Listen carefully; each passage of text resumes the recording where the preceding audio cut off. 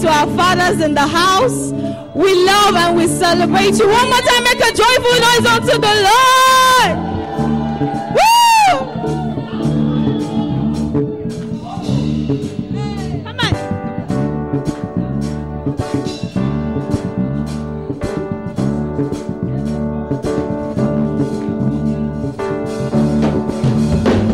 Hey. Say, one thing we ask of you, one thing that we desire, and as we worship you, Lord, come and change our lives. Say, one thing we ask of you, one thing, yeah, one thing that we desire, and as we worship you, Lord, come and change. Lord, come and change. One more time. One thing we ask of you. One thing we desire. One thing that we desire. As we worship you, hey, Lord, come and change. And we say, hey, all right.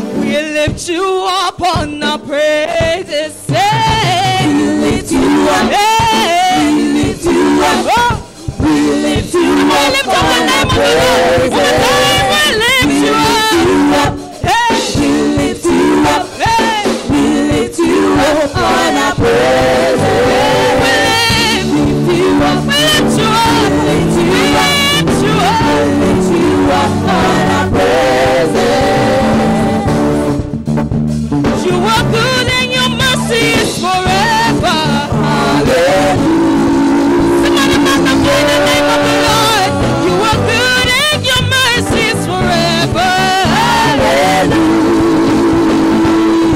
Jesus, you are good and your mercies forever. Your mercies forever. You are good and your mercies forever.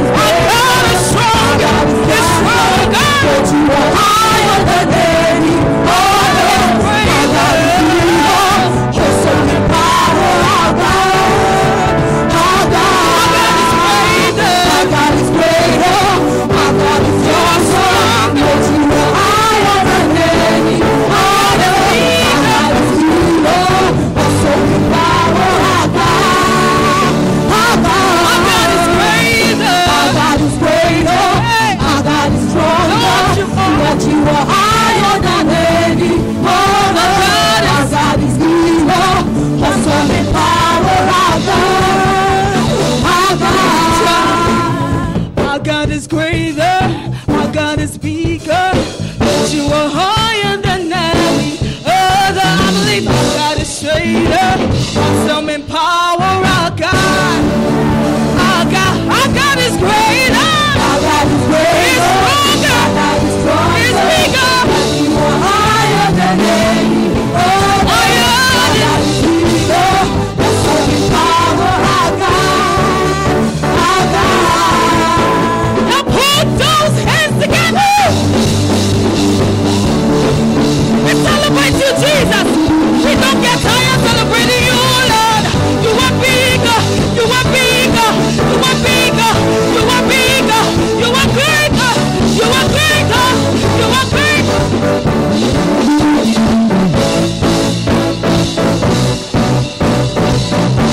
Come on, come on, come on. Woo!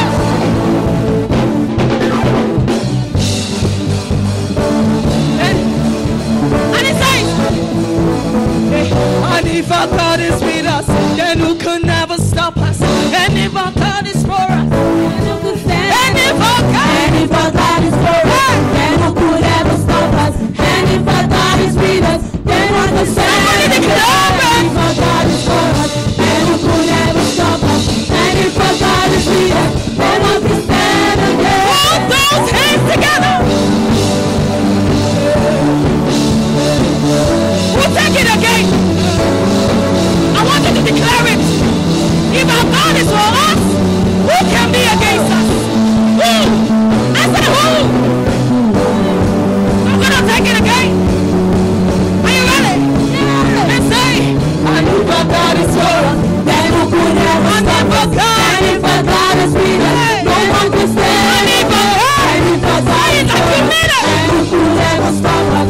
And if our God is with us, no one can stand. And if our God is, and if our God is, and if our God is with us, no one can stand. And if our God is, and if our God is with us, no one can stand. And if our God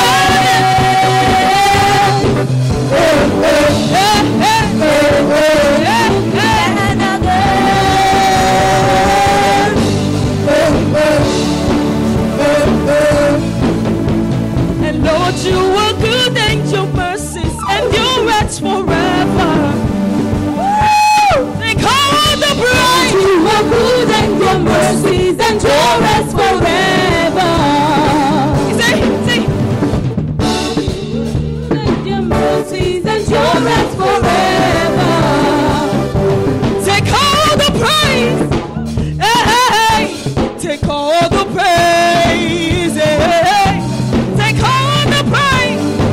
Oh, you deserve. Take all the praise. Hey, take all the praise. We worship you, Jesus. Take all the praise. You deserve the praise. Hey, take all the praise. Hey, take all the praise. Hey, you deserve. Take all the praise. Hey, take all the praise. Hey, take all the praise. Hey, you deserve. One more time, take all the praise, Lord. Take all the praise.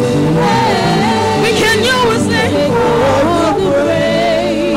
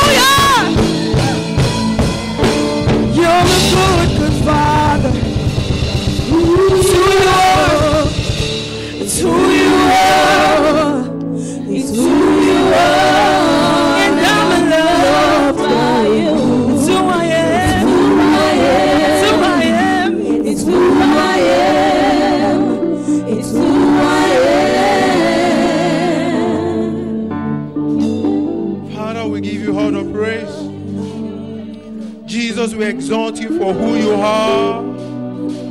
We worship you because indeed you are a good, good Father. Oh, He's God good to you this morning. Come on, just lift up your hands and just magnify God from the depth of your heart this morning. Come on, just go ahead and exalt Him. Sing songs of thanksgiving to Him this morning. Oh, Father, we exalt you. Oh, Jesus, we give you all the praise. Do I have grateful people in the house this morning? Do I have grateful people in the house this morning? Do I have grateful people in church this morning? Come on, just go ahead and worship your Maker. Oh, Jesus, we exalt you.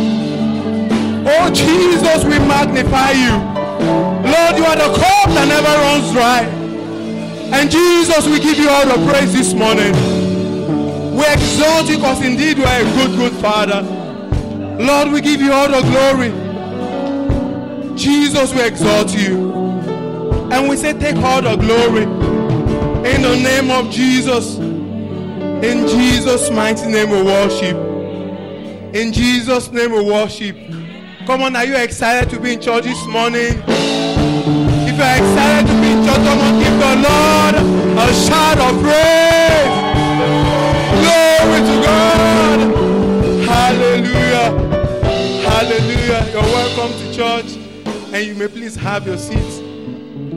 Once again, happy Father's Day to all the fathers in the house. Hallelujah. All right, this morning I'm just going to read to you quickly from our daily devotional. It's still our devotional on love. And our devotional this morning is titled, Adjust Your Wardrobe. Our text is taken from the book of Colossians chapter 3. I'm reading verse 14.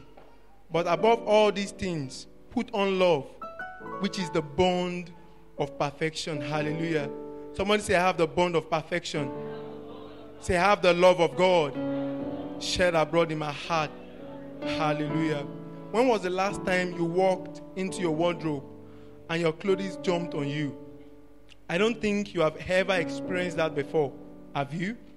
Instead, when you walk into your closet, you expect to choose, that's a deliberate action, the appropriate clothes and go through the trouble of putting them on by yourself. In the same way, we need to put on the love of God on a daily basis. Hallelujah. Just like the clothes that are already in the closet, the love of God has been shed abroad in your heart by the Holy Ghost. Love is not something you pray for. Is somebody hearing that? You already have the love of God in your heart. To put on the love of God means to allow the love of God in your heart to show in your outward conduct. It means to give the love of God outward expression. Love from your heart is screaming out for expression. Hallelujah. If it looks like your wardrobe of love needs a boost, then it's probably because you have not been putting on the love of God. Don't leave your closet wearing the clothing of strife, malice, and unforgiveness.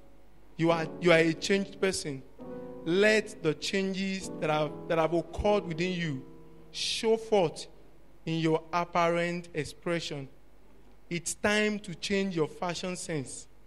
Put on the love of God. Hallelujah. You know, the same way you are deliberate about the clothes you put on, you are meant to be deliberate about your actions as well. Even when the circumstances naturally say you should respond out of strife or hunger. But the same way you are deliberate about what you wear to church this morning, you are supposed to be deliberate about your response where every situation is concerned. So you have the love of God in your heart already. Just allow you to find full expression. Can you just repeat after me as we take our confession this morning? Say, I am born of God. Say, I have His nature of love. The love of God has been shed abroad in my heart. I release the force of God's love within me on a consistent basis. I do not walk in strife.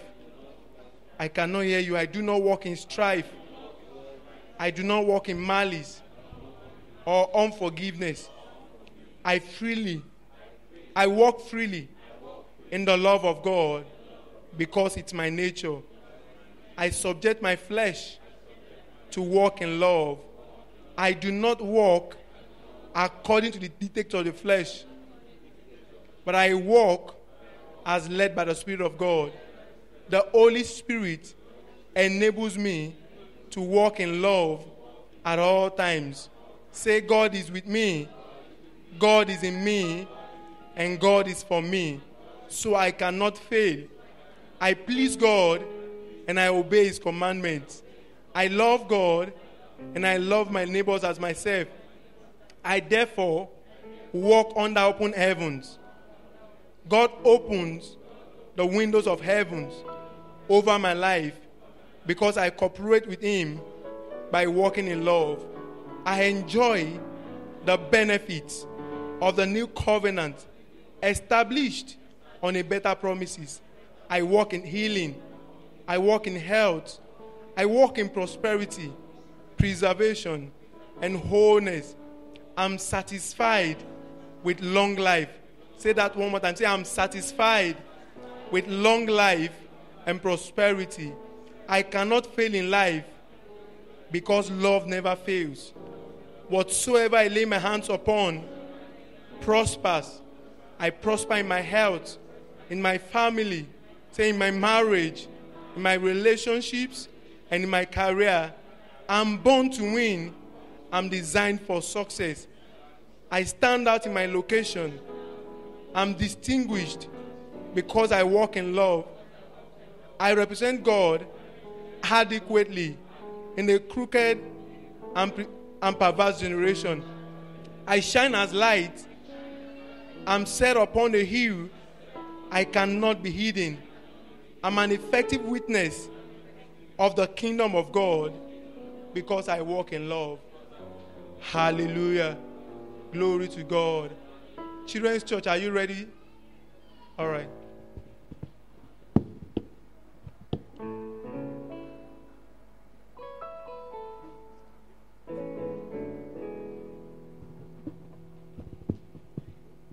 Good morning, everyone.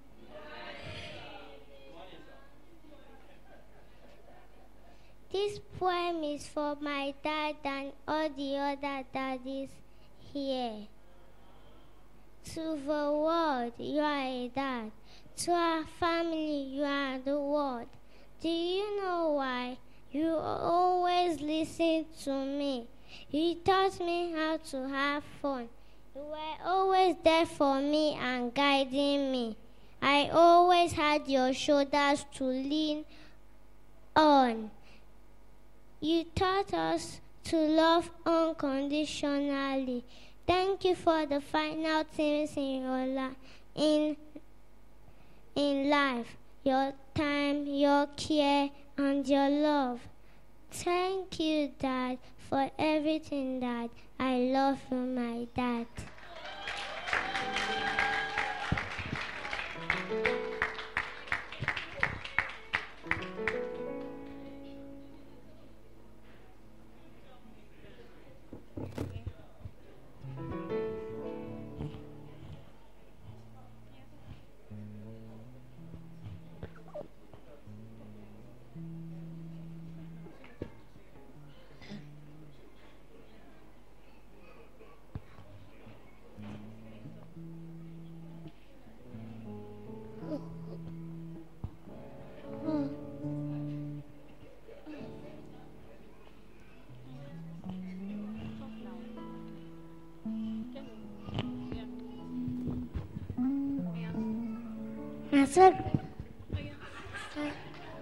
I'm so glad I see her dad.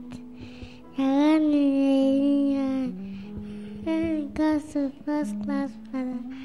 I was also looking at the crop. This is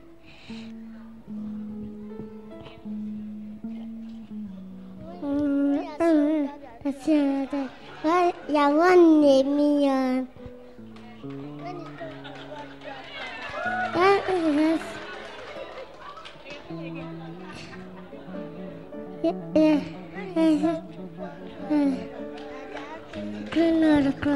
The fire Fanta was daddy.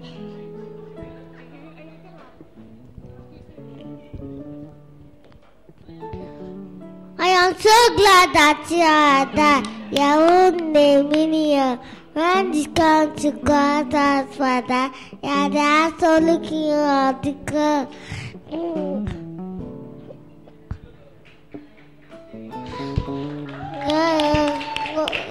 Let me know what I was, whether I am good or bad. I will look good. Your father, I will love Daddy.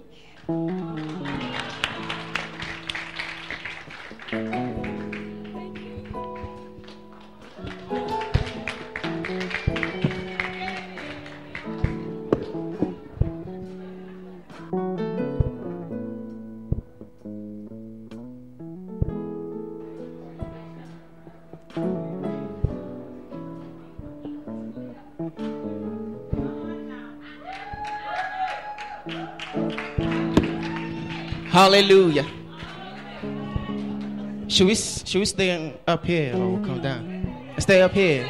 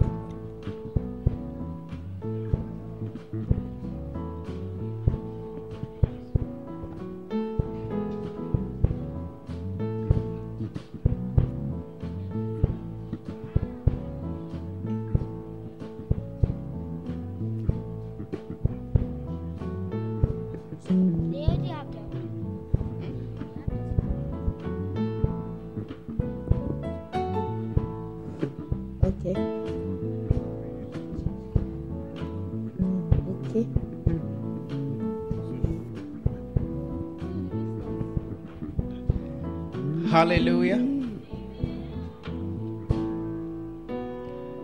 This is dedicated to all fathers and both current dads and aspiring dads.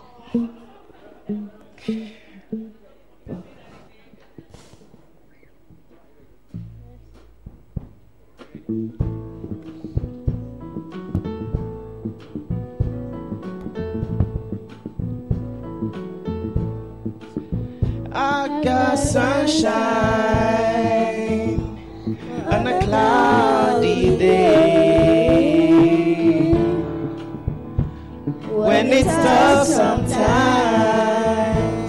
my dad says it will be okay.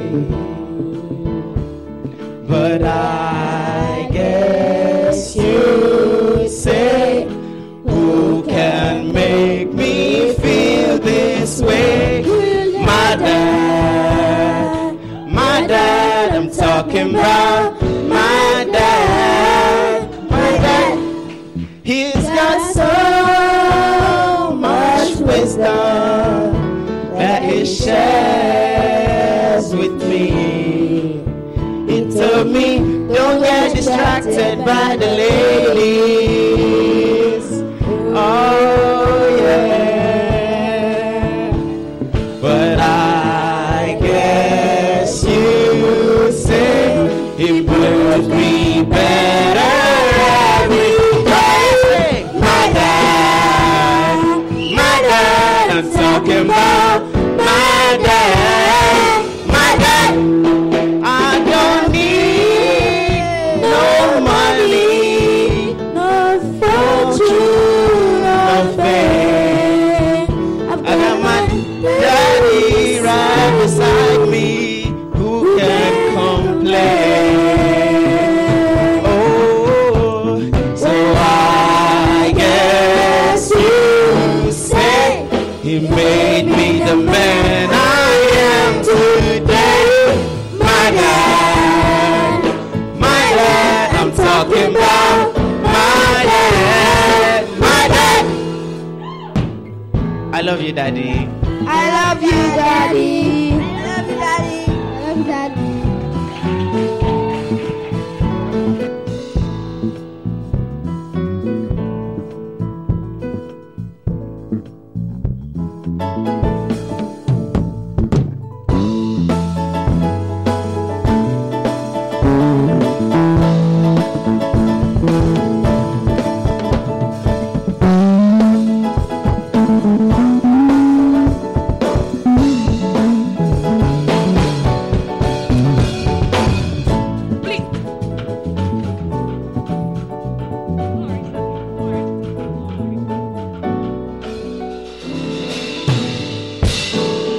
morning, everybody.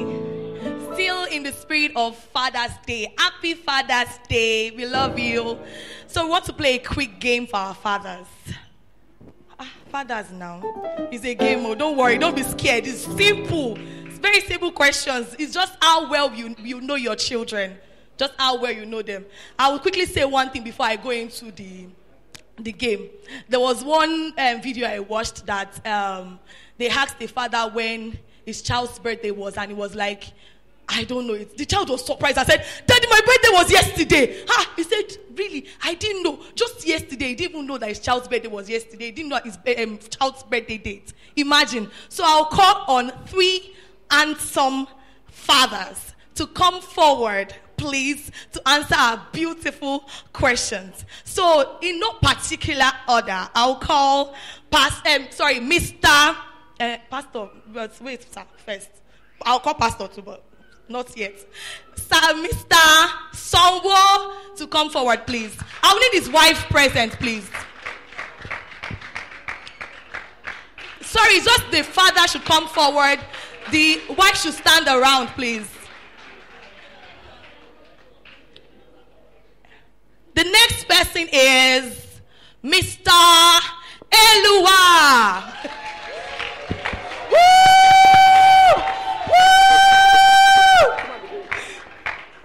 And our very own daddy, our pastor, our very own father in the house, Pastor Yinka.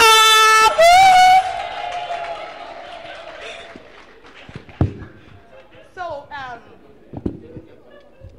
the question is not so hard. I'll give you this sheet, 3 each. Sorry, all our mommies, please sit down. We want to see you here because you give us the correct answers because we know you know it. Yes.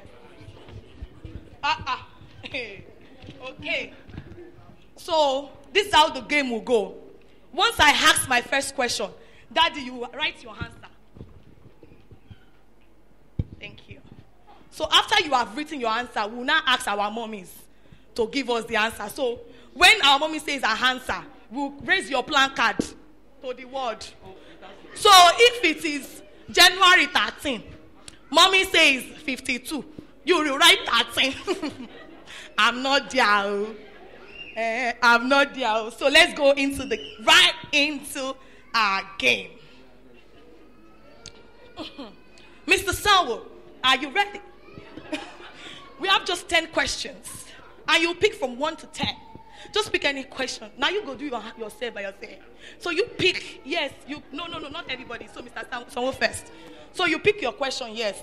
Question 4. Mr. Sawo.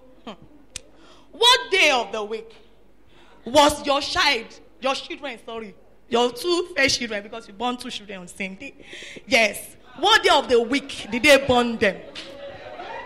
Did your wife enter labor? And she, the date, not the dates. So Monday, Tuesday, Wednesday, Thursday. So which one? No, don't tell me. Write it down. Because me, I didn't know. I'm not there.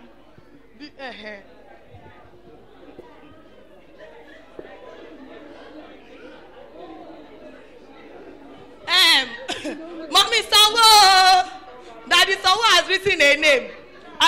No, not yet.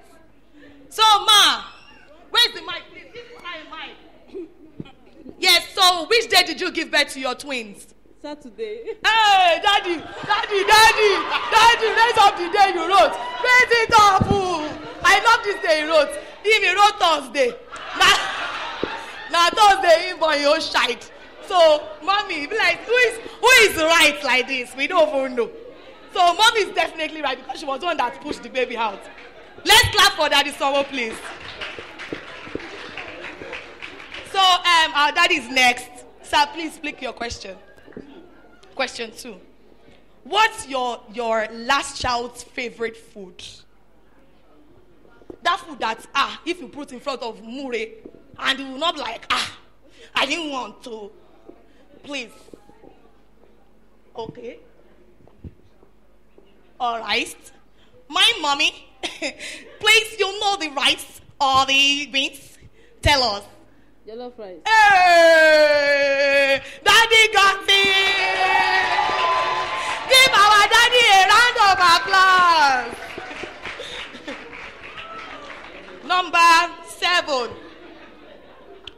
Fanta or Coke? Which will your second child go for? Fanta or be Coke? Which one? Will he jump out? Which one? Yeah. You said you don't know. You must know.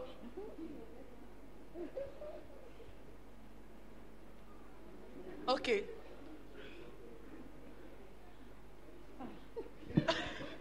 Please, mommy, what's happening now? Don't fall my hand now.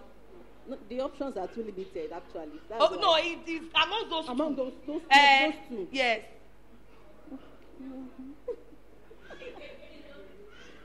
Okay, I don't know, really. None of the above. It's not like any of them. But our daddy say both of them. Oh. So if you are saying none of the above, our daddy is saying both of them. It's not the same thing. Oh. It may not like it. But daddy say he liked the 2 of them. So, he likes drinking. So let's give a round of applause for our daddy.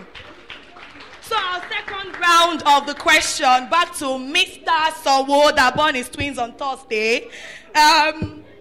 Sorry, Sawo, I'm very sorry. Pick your question. No, you picked 4 to 7. Yes, so 4 to 7 is out. So we still have 1. We still have 3. Number 1, okay. What are your first children's birthday date? Shall we that Thursday that you write Thursday birthday? Yes. What's their birthday dates? The dates, gaga. The dates, the month, the day, the year. That's dates. June 12th now. You don't remember again.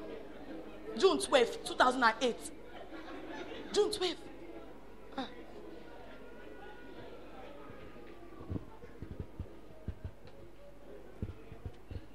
The year they born them. Yes, the year. How old are they now? Mrs. Sawo, you have right birthday. So, May what? May 12. What year? 2017. 2017. Oh, you have this now. What? You don't write here. He said he cannot remember, but he got the date. Let us give him a round of applause. Half mark for him. So, our daddy, the next round, pick your question, sir. 2 is gone. 1, 2 is gone. There's still 3. There's 5. There's 6. There's 8, 9, 8. What class is your first child? Yes, simple. Oh, it's simple. Oh. And there's 1. First child. Okay. So.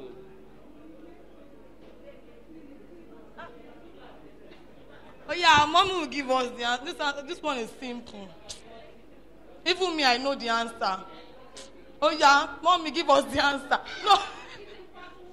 Part 1. Daddy got it. Please give our daddy a round of applause. Mr. Eluwa. So your turn. Number 10. What is your first child's favorite subject?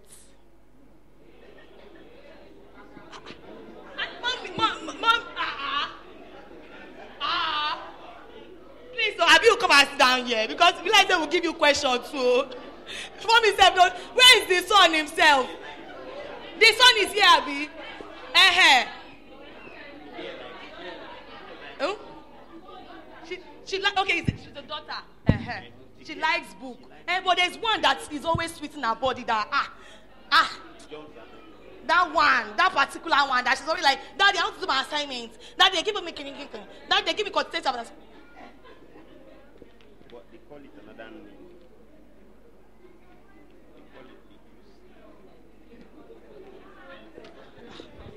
Mommy, what's the answer? Because even me, I've lost. Please, where is the child? Wait. They've told Mommy. Hey, I heard that. you heard that. But say another thing, please. Act like you know yet. That's not what I wanted to say, math. But that is a Numeracy. literature. Literacy. So who's correct?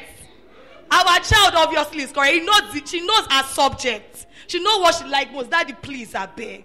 Let us know what our children like. I beg. Thank you. Please give our daddy a round of applause. At least he tried. He not say she likes literacy too. But she likes literacy too. I'm very sure of that. So the last round, we still have 5.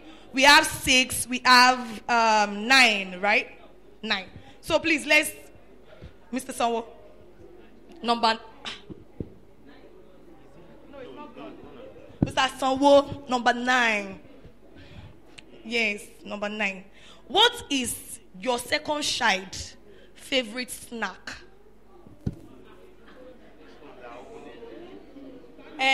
No, there's this snack. There will be a snack that child over Tiribai. She will, that favorite snack. Mommy, Sanwo. Wait, please, don't you give us the answer. Oh, yeah. Answer, please, ma. Cheese balls. Oh, he got it! Everybody give him a round of applause! We are happy! So, our daddy, please, your question. There's still 5. Number 6. What is the name of your eldest child's closest friend? Please, so where's our eldest child? He's not around. Oh. Okay.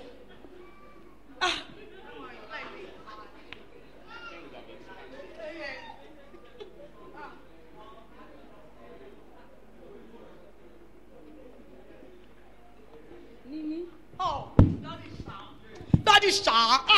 Oh, our daddy got the answer again. Please, let us give our daddy a standing ovation. Hey! Okay, the last but not the least, number 5. What is the color of your first child's room? Yes, the room that is sleeping. But your daddy is to go inside the room. You will know the color of the room. Because daddy be like say you know it's so good there. So, say you need the color. Okay. Cream. Cream. You get it sharp. Oh yeah, show us. Daddy man love it. He's so good there. Let's give our daddy a round of applause. So this brings us to the end of our game. Let's clap for all the daddies in the house. And this is to say that, daddies, please let us know our children better. Let's learn to ask questions when we have to, or just be observant. Let's see the things they do. It will come up one day. They can just ask you on the road or something, so you can answer the questions. Thank you, everybody.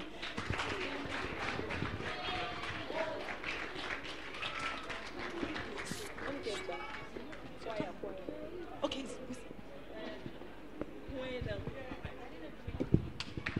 Praise the Lord. Praise God. Good morning, church. Happy Father's Day. Can all the men in the house please stand up? Let's see all the men. All the men. I did not say father. All the men in the house, please stand up. Please stand up. Please, can we celebrate them? Celebrate them. It's Father's Day. And we're here to celebrate all the men who are doing the job of fathering. Please hear me. The men who have born children biologically. The men who are fathering children spiritually. The men who are, who are an influence to young ones out there. You are doing the job of fathering. Hallelujah. The men who are providing. The ones who are taking up children by way of adoption. Even if you have not even bettered a child, there's a child you're taking care of. Probably the father of that child has passed. You are looking over the child. Celebrate yourself. We celebrate you this morning. The ones who are doing the job of mentoring. We see you. We see you. We acknowledge you all and we celebrate you. Hallelujah. Please be seated this morning. Praise the name of the Lord. Hallelujah. Fatherhood is not just about birthing children. Even though, yes, it is basically it's at the core, it's the basis.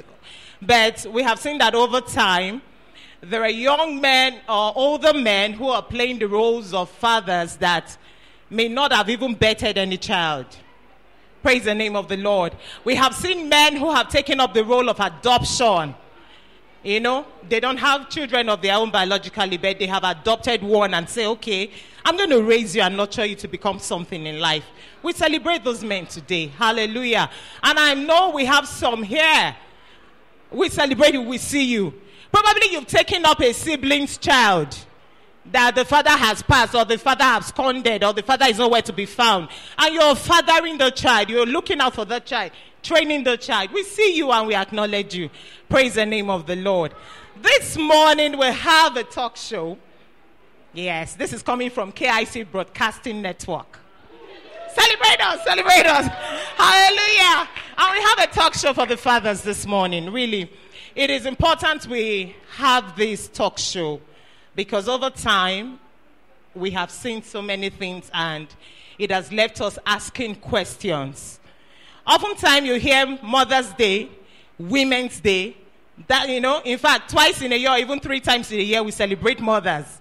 Even 4 times. Pastor is telling us 4 times. You know, and you see that the rave on motherhood is so much, and the fatherhood is just left silent. And we see that the mothers can't do so much without the fathers. Yes, we have our roles as mothers, but there is a greater need, even now, for the fathers to step up. Praise the name of the Lord. This talk show this morning, we're going to be challenging the fathers out there. We see all of you, we know you're doing a great job.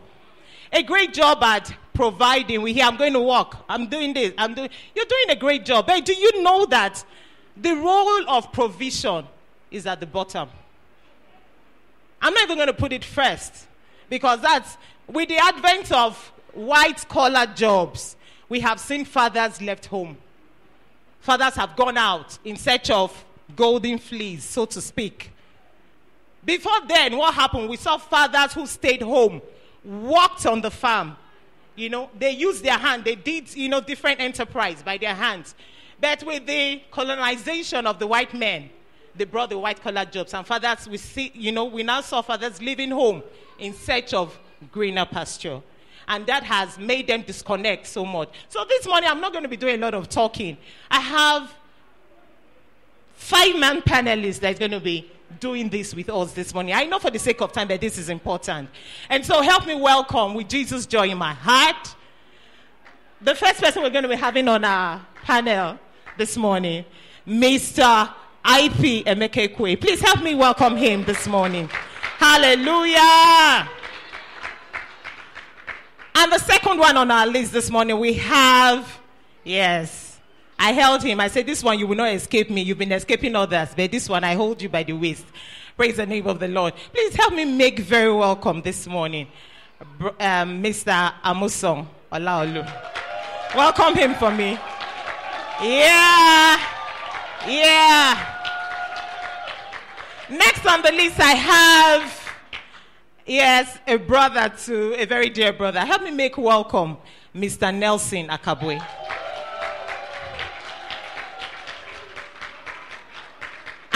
On the list as well, a young man who is on the way to that journey.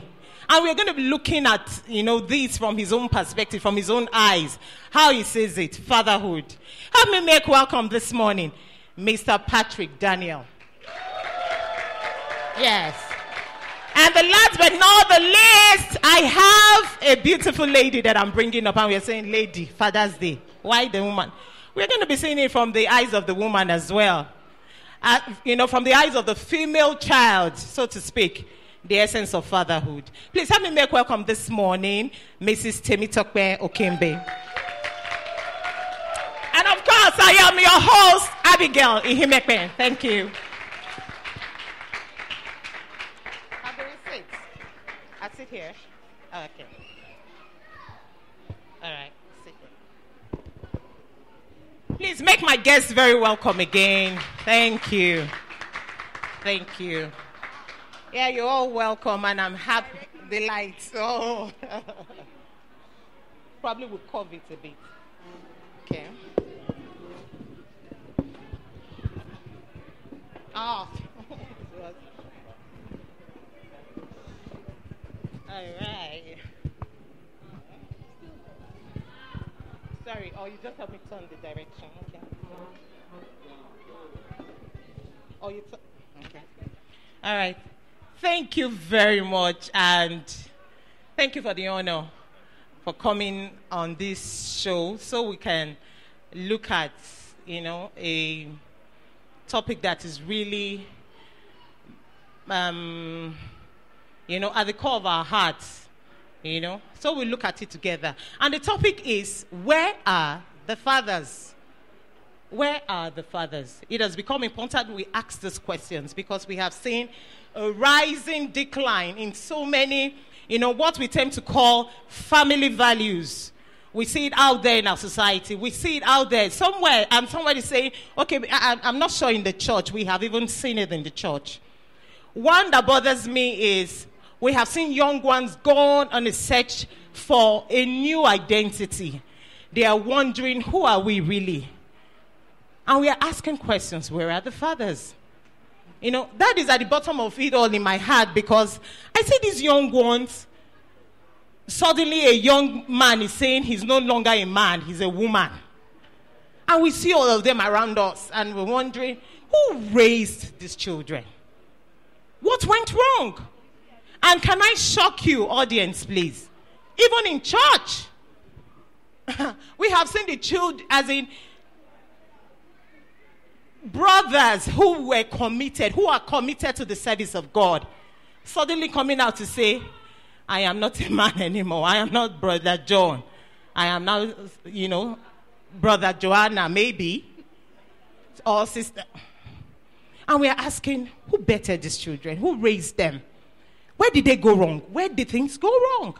And so we are asking this morning, where are the fathers? But quickly, can we quickly meet our guests by way of quick introduction? I'll start with you, Mr. IP. Okay. Quickly, let's get to know you. Okay. All right, praise God. My name is Patrick. I'm a copywriter. I'm married for 7 years, and I have 2 boys. Thank you. Praise God. My name is Daniel Patrick Okeogene. Thank you. Praise God. I'm Nelson, screenwriter, copywriter, amongst other things. My name is Temitope Okembe. I work. I'm married for 5 years and I have 2 children. Olaoluwa Amusan, a teacher. Married for 5 years. No, 4, going to 5. Okay, she says it's still 5. I study physics. Thank you. Brother Olaolu, hold the mic. Can you quickly tell us, what is the relationship with your father like? While growing up, now that you have become a man, what was it like? Well, growing up, I won't say we were so close.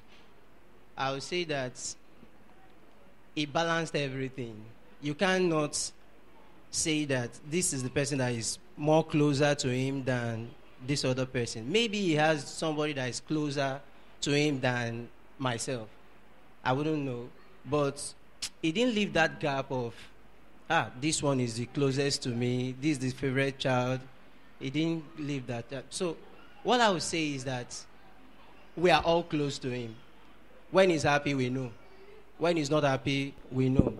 When I'm not happy, he knows. So I think that is the level of not just a bit. There was a heavy level of relationship between us. Okay. What was your relationship? What was it like? I understand that, somewhere along the line, he left quite early. Probably tell us a bit of that. Okay. For me, it was amazing. I had one of the best fathers anybody can think of. I mean, my birthday was just a day before his own. And though he passed 16 years ago, but there is no day, absolutely no day that goes by that I don't remember him, that I don't miss him. Because I had the best relationship you can think of with my father. Wow. And probably at the time you were much younger. Yes, I was when he left. I was in year and 1. how was it like for you growing up without your father? It was actually very painful because nothing prepares you from going from having everything to having almost nothing. I grew up in an exclusive nuclear family. It was just me, my dad, my mom, and my siblings. And then all of a sudden, my mom died, and then my dad died, and I was confused. And this thing, their death happened within the space of 5 months, in a year. So I went from having everything to practically having nothing. I was displaced from my house. Because we didn't have any extended family, so to say. So I was just sort of confused and lost. And then for that, I was fighting God. I fought God for almost 7 months because it didn't make sense for my parents to die, and I was left with nothing. Because this man drove me to school on Saturday. I went to uni on Saturday, and then they called me on Thursday that my mom had died. And then 5 months later, the same call in school, they're like, oh, we didn't see daddy. And, it was just, I was just like, this whole thing doesn't make sense. So it must have been very challenging. It's very as a painful. Young girl, exactly. When you have 4 siblings to cater to. Wow.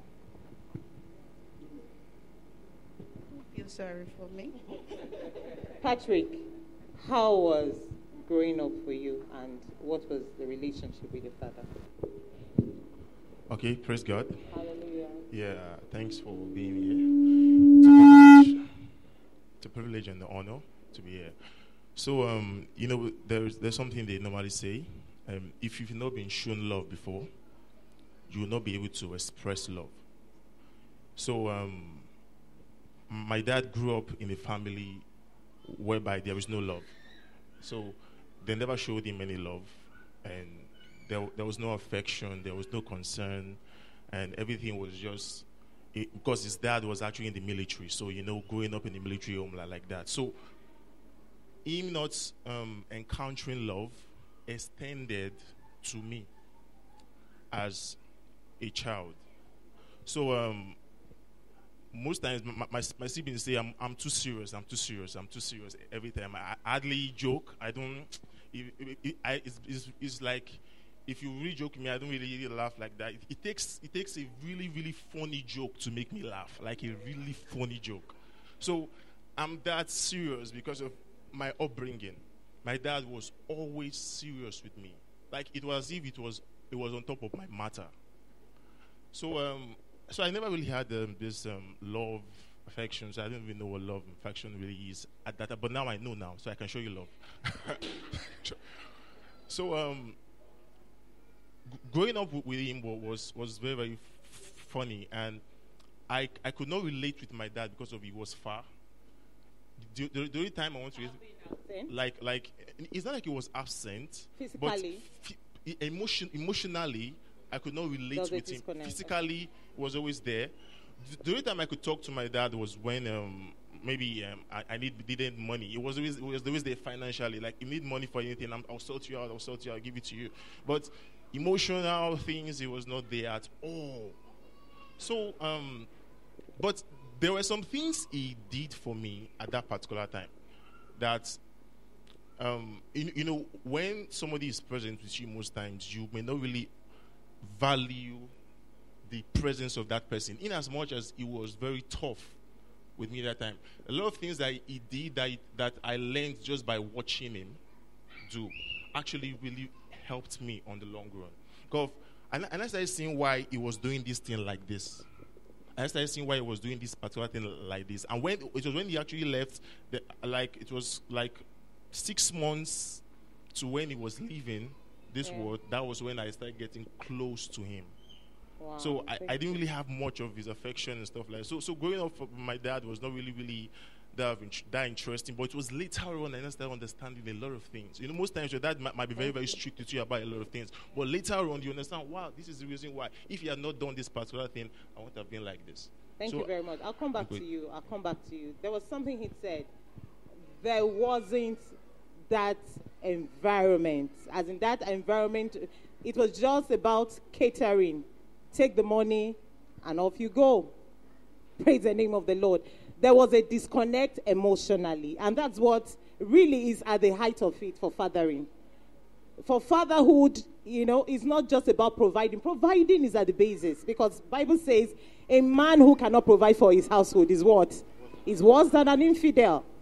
So that's the basic responsibility. We wouldn't even want to hold it a priority. Even though, yes, it is a priority because some fathers don't even cater. But it is not at the height of it. The environment for nurturing was not there. So he felt a disconnect. And you see, so many times, over time, I've come to realize that our parents, the way we were raised is to the extent they knew. Yes. Our parents, to the extent they knew. So I have stopped judging our parents. And I don't know if you're out there, you're still judging your parents. It's to the extent they know. That's why we have a lot of information. Who taught our parents?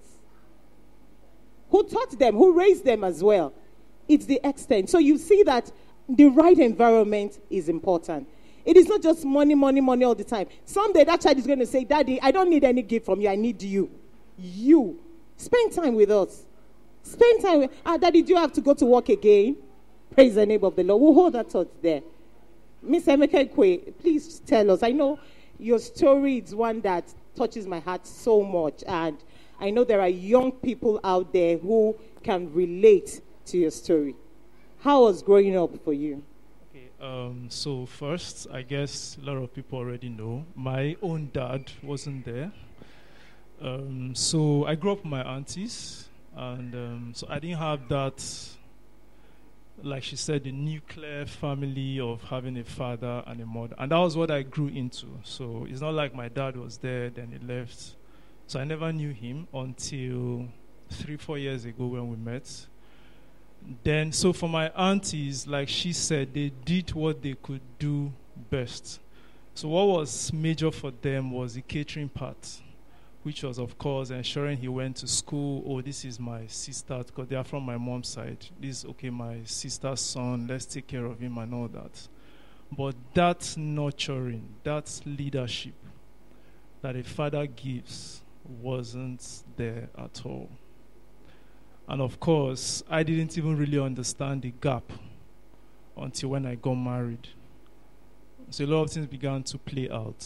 But of course, grace and all has helped us. Okay, so basically, finding your daddy wasn't on the scene at the time while growing up and everything. But was there someone who stepped into the role of fatherhood for you or fathering you?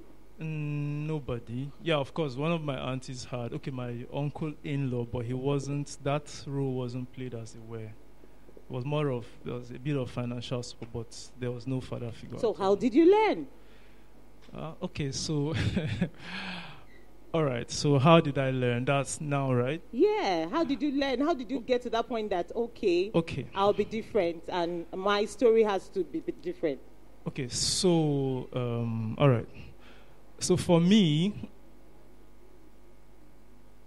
I knew where I was coming from. So before I got married, I remember, I got married February 3rd, and I remember that was on a Saturday. I remember on this Monday when I was coming back to Lagos.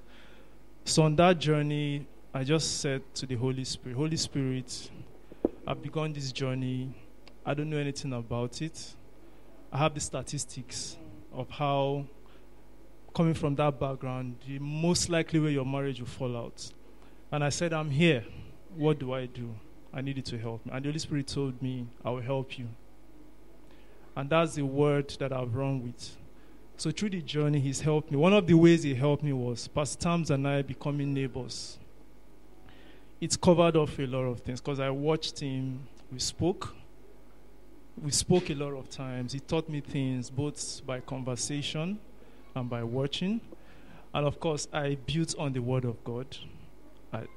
I allowed the word of God to lead. So even things I didn't know, just by following the word and by following the Holy Spirit. So then, of course, a lot of learning, a lot of watching. Yeah. So those things came in. Then, of course, my wife has been very supportive. Hallelujah. She taught me a lot and all that. Yeah. Praise the name of the Lord. If there's anything I'm going to say from that to us is, I don't know who the young man is out there, or you're a mother and the father of the child is not on the scene. I'll encourage you, look within your space, look within your circle, probably your pastor. Say, Pastor, sir, I need you to father this child for me. Because so many times we think that I can do it. But there is a place of a father. That is my emphasis today. There is a place of a father. I am not going to downplay it. No matter how you tell me you are a superwoman at the job that you're doing, there is a role you can't take away, and which is the role of the father. You can't feel, because when those children start discovering themselves, particularly for the young men, when they start coming up and asking you questions you can't answer, only a man can relate and can answer that. Brother Nelson, I know you had a superb relationship with your father. How has that molded the man that you are today? I know you had an awesome relationship. Yes, thank you. The relationship with my dad has helped me see that God, understand the love of God. That's one. For instance, I always say in prayer, I always say to God that, God, you gave me, you're not intimidated by me, knowing that you love me. That's why you gave me such a father. And there's no man that can be better than God. So if my father could love me this much, do all this for me, then I know you can. You love me right now, and you're doing a lot better. So that's one way my father's relationship with me has helped me to see the love of God, understand the love of God. And it has also helped me to have a vision for how I would raise my own children and my family. Yeah, that's it. And so are you encouraging? So what are you saying to the men out there concerning and based on your experience with your dad? What are you saying to them? What are you saying? Things you can learn from this experience too. All right. So my dad was my best friend. My dad was my guy. So if I'm a dad like my dad was, I will be successful. I'll be a successful dad.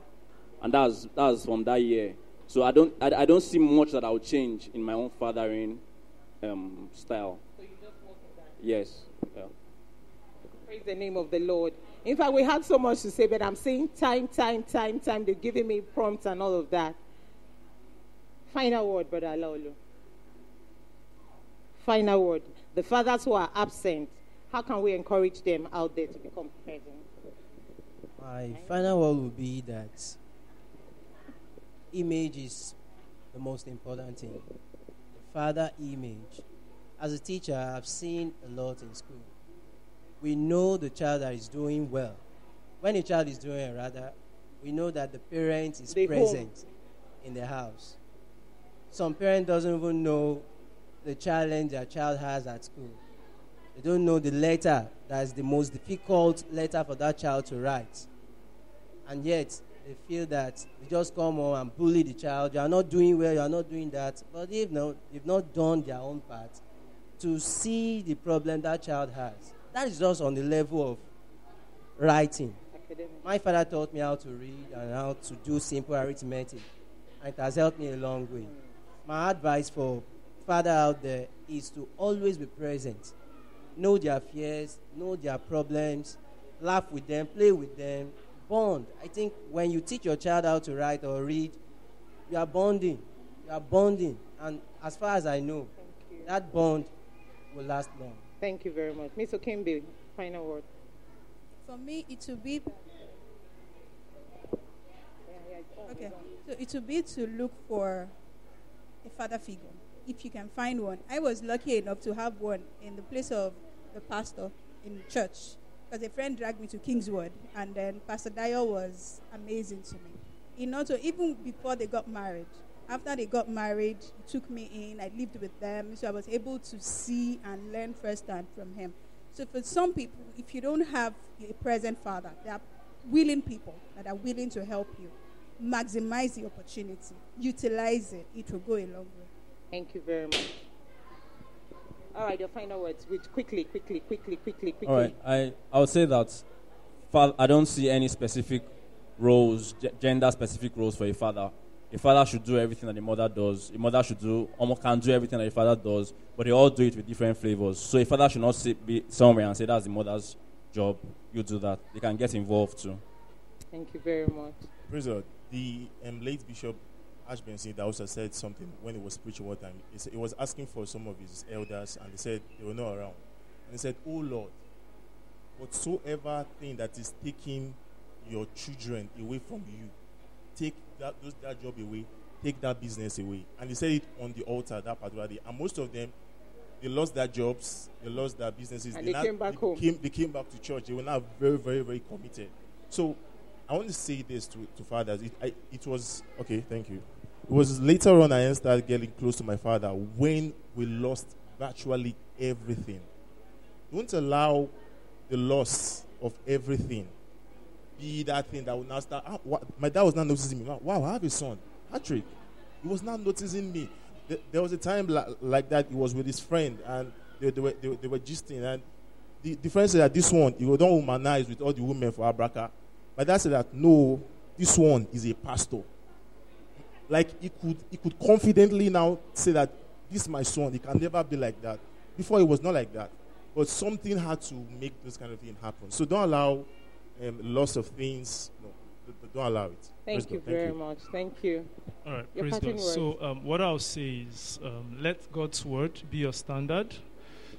And why I say that is, so imagine a scenario where your dad wasn't there for you. Most likely you might play out, that on your children. But when the word of God is your standard, it puts a check. And even those of us who had our fathers there, they were not necessarily perfect. So the word of God corrects and levels everything. So let the word of God be your standard. Of course, you still do all you have to do, the loving and all that, but let the word be your standard. And of course, have a transgenerational vision for your kids, because that's who God is, transgenerational. So it's going to pass things from you to them. So just have that view in mind. All right, praise God. Praise the Lord. Thank you so much. I know time have not been on our side, but we just encourage the fathers out there. You're doing a great job. Keep at it. Don't let work take you away from the children, from the home. Be there for them. And I'm going to leave us with these words from God, because God is the greatest person we can learn the job of fathering from. He did a good job at fathering everyone, starting with Adam and Eve. He was always coming down to have what? Fellowship, relationship. He was always relating with them. Praise the name of the Lord.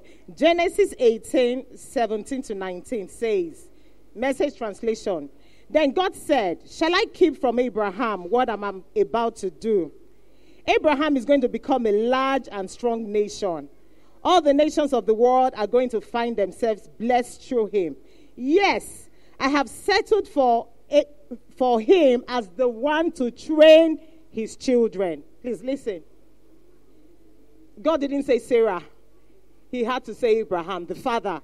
I have settled for him to train his children and future family to observe God's way of life, live kindly and generously and fairly, so that God can complete in Abraham what he promised him.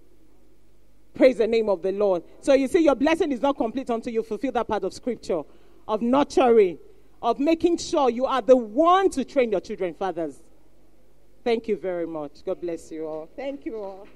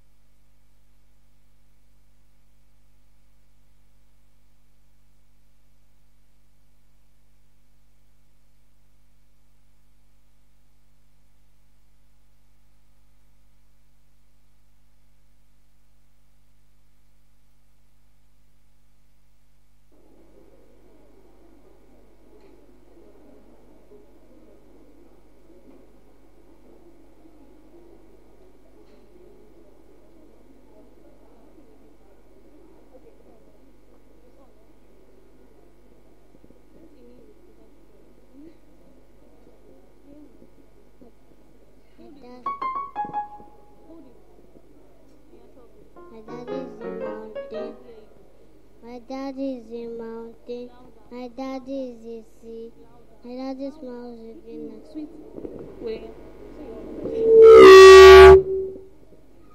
Good morning, everybody. My name is Marioluwa Daniel Bade, and this poem is dedicated to my dad and all the other daddies here. I love.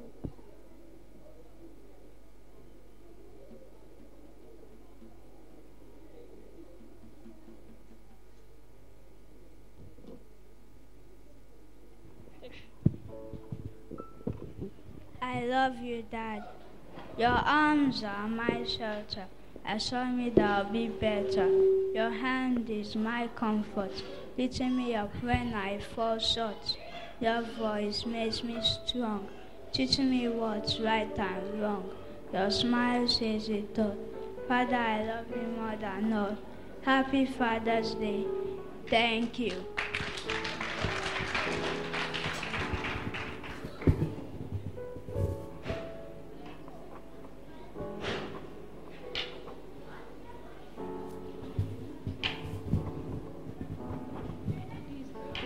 My dad is a mountain. My dad is a sea. My dad is smiles again.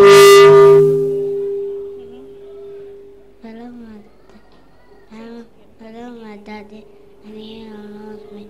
My daddy is the way of life. No one surrenders me. My dad is very special to me. My dad is a grand. Happy Father's Day. Thank you.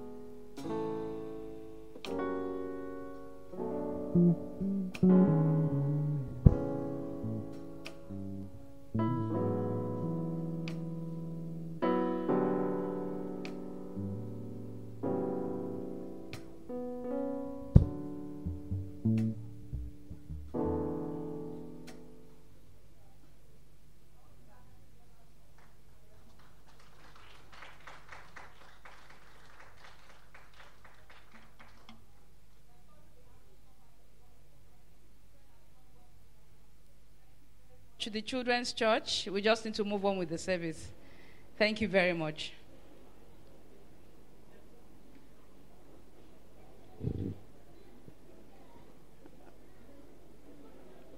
And can we just settle in a bit? We still need the children around. Hallelujah. So happy Father's Day. This is just a message in my heart that God gave me this morning that I just want to share with the fathers in the house. Happy Father's Day. Fathers are super special. Have you noticed God is our heavenly Father and not our heavenly mother? Great fathers are great at nurturing and releasing. They are secure and at rest, allowing the woman to thrive and to flourish, allowing their children to be all that they can be. Great fathers are great teachers, instructors, full of wisdom and insight, which is skillfully shared in few words. Great fathers are great examples, like Apostle Paul. Follow me as I follow Christ. They model first through submission to God. They model godly character. They do not delegate this to the woman. They are God-fearing, God-chasers. The children continue to remember and say when they are older, Father will never approve of this. Great fathers are providers, even when they do not have enough. They know how to talk to God on behalf of family and call in the provisions. Good fathers are pained when they cannot provide. Some of the defensive stance is because they truly bleed on the inside when they cannot supply. Great fathers learn to lean on God, knowing they were not designed to meet family needs on their own, but providers under God. Great fathers submit to God and men so that they can be taught how to profit and experience peace like a river. Great fathers build an intimate relationship with their heavenly Father, like it's typical of Jesus. Their words are few, but effectual, powerful, full of authority and effective. Jesus at the tomb of Lazarus simply said, Lazarus, come forth. The centurion said, speak the word only, and my servant will be healed, and got his miracle. Jesus took the little boy's lunch and said, Father, I thank you because you hear me always, and the bread and the fish multiplied. With great fathers, you don't need to tell all the stories. They understand you don't need to say much before you can be heard. I think they will help women save time for productive purposes. See, he was wired to till the ground. I guess there are tasks to be done. He got the job first before he got Eve, Selah. No wonder it can be so goal and task-oriented. But it needs to continue to remember there is an Eve to tend. And if Eve is well tended, it will be helped in the garden. Great fathers do not repeat the errors of the past. The first error man made was failure to take responsibility. Adam failed to take responsibility for the fruit he ate willfully, fully aware of the consequences, knowing he will lose it all. Today, men still fall short, eating fruits that will cost them their fortune, their reputation, their life, and even eternity. Some others fail to eat the fruits that will bring them life abundance and prosperity. As we celebrate Father's Day, I charge every father, every husband, every man to take responsibility for their actions, their decisions, to never have an entitlement mentality, to take charge of their emotions in God. Apply yourself to purpose. Find a good work and do it as unto the Lord. Remember, there was first an Adam and then Eve. There was a garden and then Eve. Your life, your purpose comes before the attraction and the seductions. Remember, not all that glitters is gold. Avoid the reduction and the destruction. Remember, you will give account.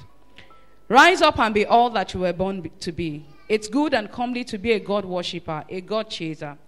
It's cool not to do drugs, women, or that which intoxicates. It's cool to be a man of the word and the spirit.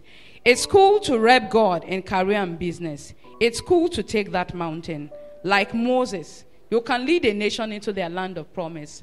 Like Joshua, you can divide an inheritance. Like David, you can take down giants. Like Daniel, you can be delivered from the den of lions unhurt. Like Shadrach, Meshach, and Abednego, you can rise unafraid in a fiery furnace and experience the deliverance by the fourth man. Like Caleb at 80, you can take that mountain. Who says you are too old to start? Men, you've got it in you. Go and take your word for Jesus. Arise and lead the Eves. They have been long waiting. The earnest expectation of the creature waits for the manifestation of the sons of God. Happy Father's Day. To all the best fathers in the world, can you rise on your feet one more time? To all the best fathers in the world, can we put our hands together and just appreciate all the men in the house and just give a shout, Happy Father's Day. Can we have the children come forward very quickly? Can we have the children just run forward, run forward? Let the children run forward. Happy Father's Day to all the fathers in the house. Let all the children run forward quickly. Happy Father's Day. Come forward very quickly. Come forward very quickly. Can we put our hands together for the children as they come forward celebrating their fathers? Happy Father's Day. Find your dad. Celebrate your dad. Find your dad. Celebrate your dad.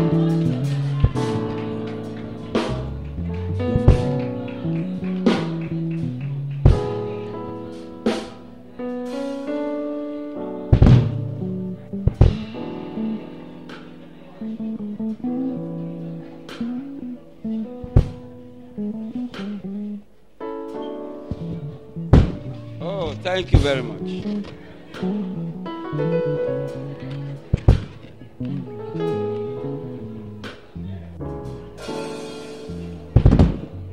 Okay, I'm allowing the kids to be able to give to their fathers.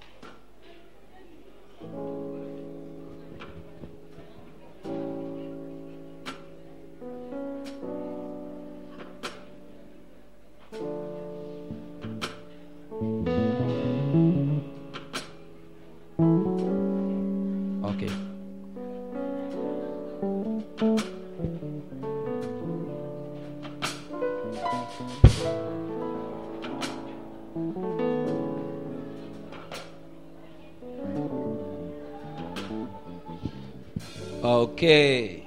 Amen. Father, in the name of Jesus, we give you the praise and all the glory. We ask that, Lord, you will speak a word due season to each and every one of us, that Lord God Almighty will be changed and transformed by your word and by your spirit. We ask that you do a quick walk in this place today in Jesus' mighty name. And the people of God said, Amen. Hallelujah. Glory to God. Okay, so projector team, you'll be helping me. We're just going to read scriptures. Obviously, I will not be able to do any exegesis on the scripture, but I do believe the word of God will speak to us directly. 1 Corinthians chapter 13, verse 4 to 8a. 1 Corinthians 13, obviously you know it's the Amplified version we're using. So we'll be reading all the scriptures in Amplified as quickly as possible. Pray for your pastor that he will not be tempted to do any extra explanation. Amen. I'm sure some people are praying heavily on that. Amen. So happy Father's Day, everybody. So, it is well. Okay. So, 1 Corinthians 13 from verse 4. It says, love is patient, love is kind, it does not envy. I'm looking for the... Okay. 4. Okay. Love endures long and is patient. So, before we start reading, the main essence of why we're reading this is to be able to restructure, retrain our minds. I like one of the things that one of the panelists said. He said, the word of God, it should be your habitat. It should be the one that is helping you have a balance.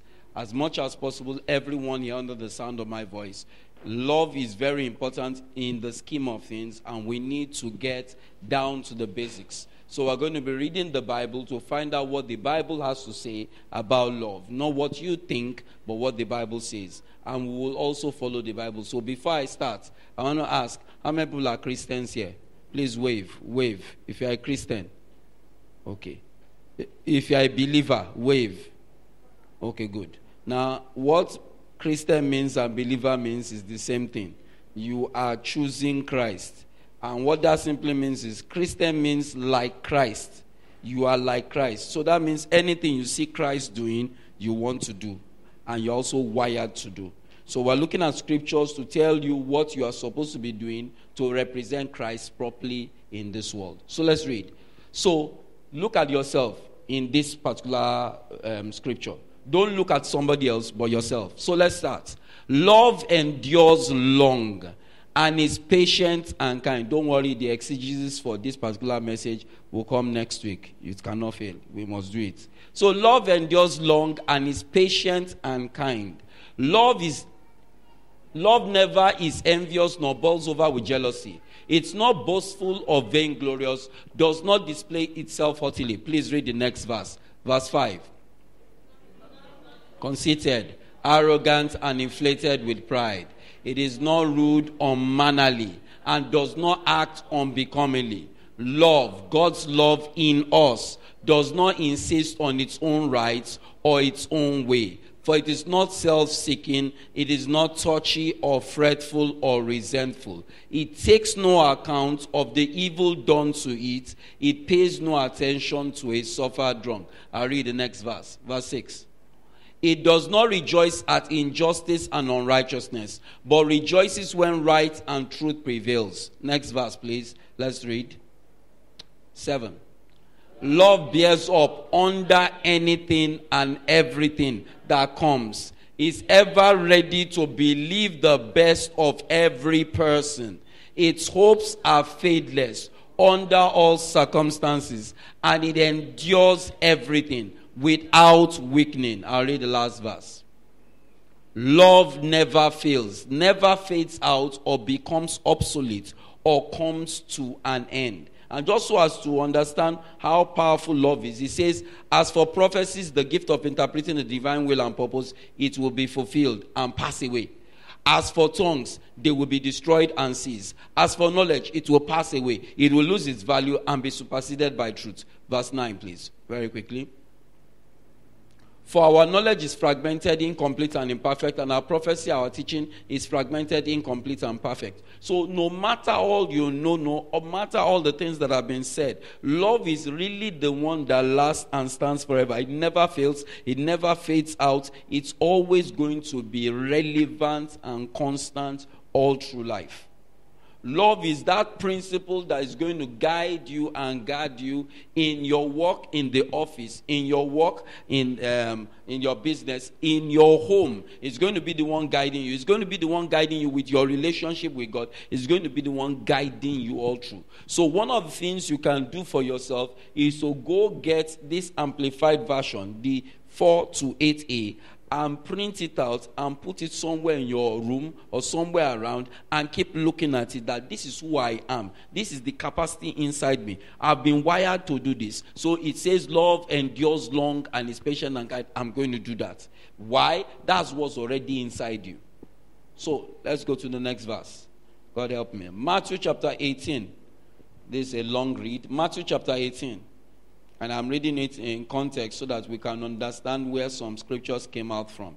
Because we quote some scriptures without realizing where they are coming from. Matthew chapter 18. Matthew 18 verse 21 to 35. Matthew 18. Okay.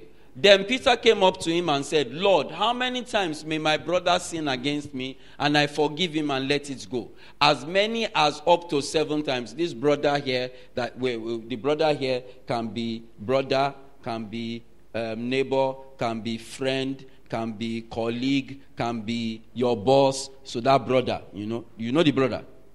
Do you know the brother? Okay, good. So then Peter came up to him and said, Lord, how many times may my brother sin against me and I forgive him and let it go? As many as up to 7 times. This is Peter. Go on. Jesus answered him, I tell you, not up to 7 times, but 70 times 7. That's 490, in case you don't know. Yeah, move on. Therefore, the kingdom of heaven is like, so look at where we missed it. We thought that thing just ended there. No, that statement went on. That particular message Jesus was trying to drive at went on. And he kept on going. So we are seeing the connection now. So after he said that, he now said, therefore, the kingdom of heaven, what you should pattern yourself with, is like a human king who wished to settle accounts with his attendants. Go on. When he began the accounting, one was brought to him who owed him 10,000 talents, probably about $10 million. Wow, that's a serious matter. Oh, yeah, go on. I didn't know that's the amount. And because he could not pay, his master ordered him to be sold with his wife and his children and everything that he possessed, and payments to be made. Just in case you are not getting what I'm just saying, it's in context, which means the love that we just finished talking about, somebody is going to be checking, somebody is going to be accounting, somebody is looking at the books and wondering whether you are passing your books, are your books balancing? Somebody is looking. Okay, so let's go on. And because he could not pay, his master ordered him to be sold with his wife and his children and everything that he possessed, and payments to be made. Next verse, 26. So the attendant fell on his knees, begging him, have patience with me, I will pay you everything. Good. So that means the attendant was ready to love. And his master's heart was moved with compassion, and he released him and forgave him, cancelling the debts. Not even saying pay back, cancelling the debts. Go on. But that same attendant, as he went out, found one of his fellow attendants who owed him 100 denarii, about $20. $10,000, $20.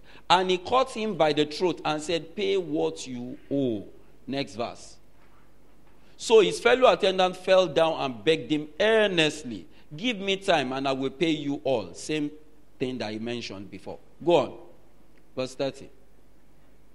But he was unwilling, and he went out and had him put in prison till he should pay the debt. Meaning, somebody forgave you so much, and that somebody is God, then you have to forgive just a little, and you are holding on to it. So yeah, let's go on. But he was unwilling. Okay, when his fellow attendants saw what had happened, they were greatly distressed, and they went and told everything that had taken place to their master. So don't worry, angels are looking.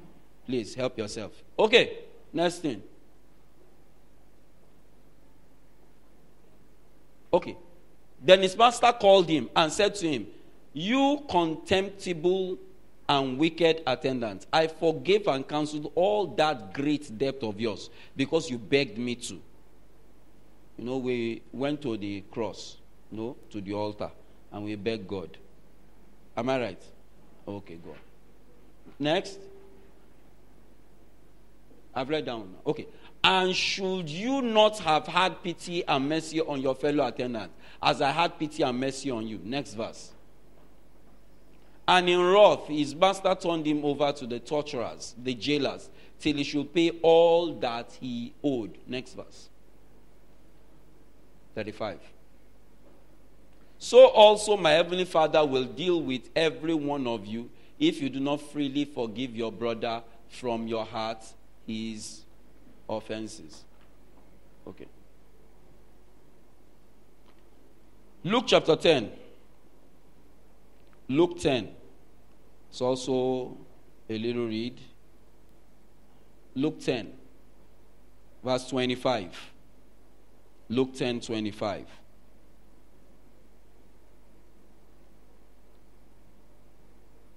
Okay. And then a certain lawyer arose to try, test, tempt him, saying, Teacher, what am I to do to inherit everlasting life? You know, that's the question now. That is to partake of eternal salvation in the Messiah's kingdom. Next verse. What did Jesus say? Jesus said to him, what is written in the law? How do you read it? Oh yeah, next verse. And he replied, you must love the Lord your God with all your heart, and with all your soul, and with all your strength, and with all your mind, and your neighbor as yourself. Very fantastic statements. Next. Did he do it? Is the question.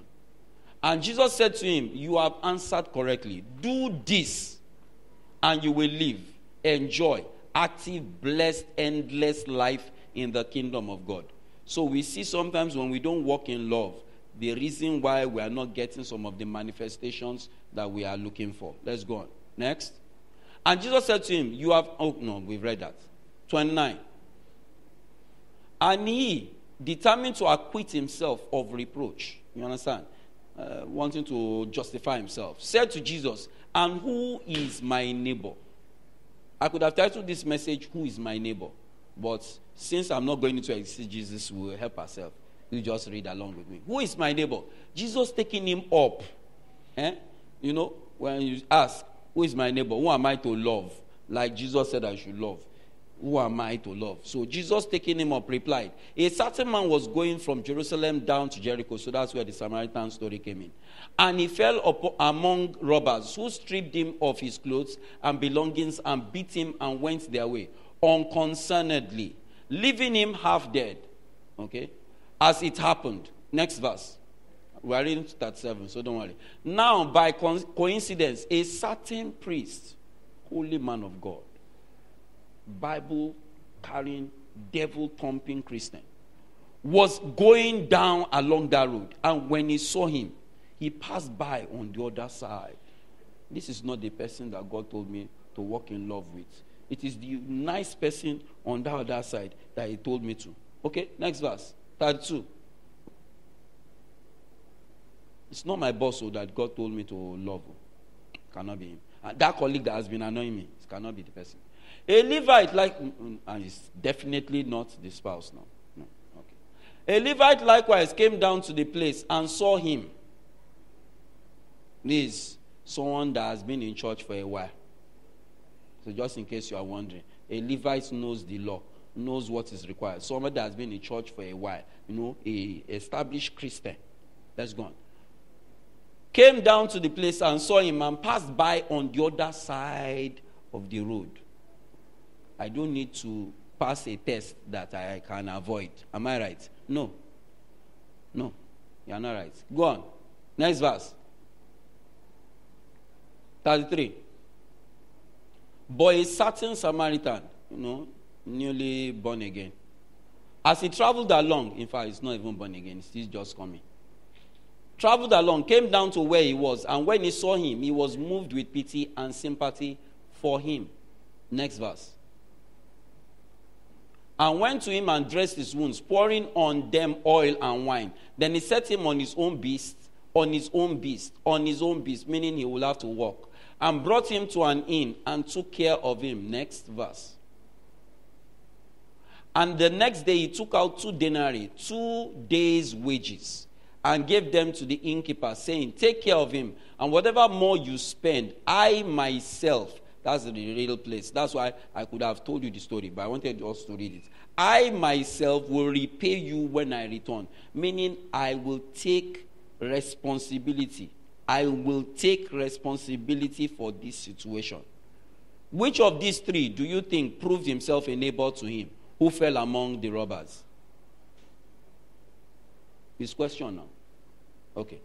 37. He answered, the one who showed pity and mercy to him. And Jesus said to him, go and do likewise. Matthew chapter 5, verse 38. This Bible we are reading. Bible. Verse 38 to 48. Matthew 5, 38 to 48.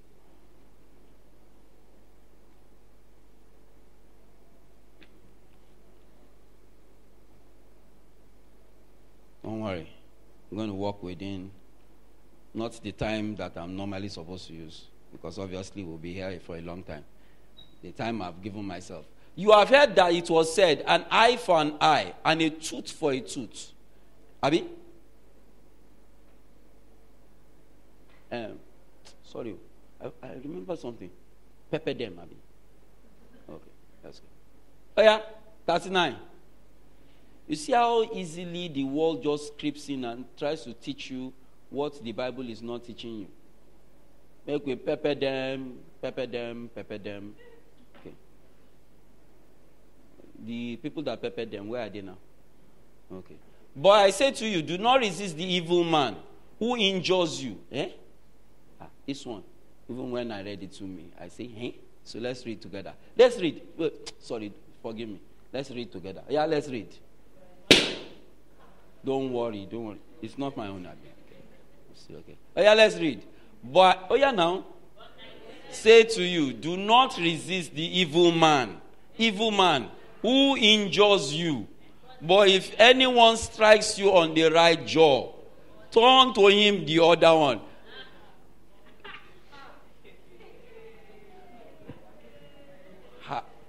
Hold on. Is it Bible?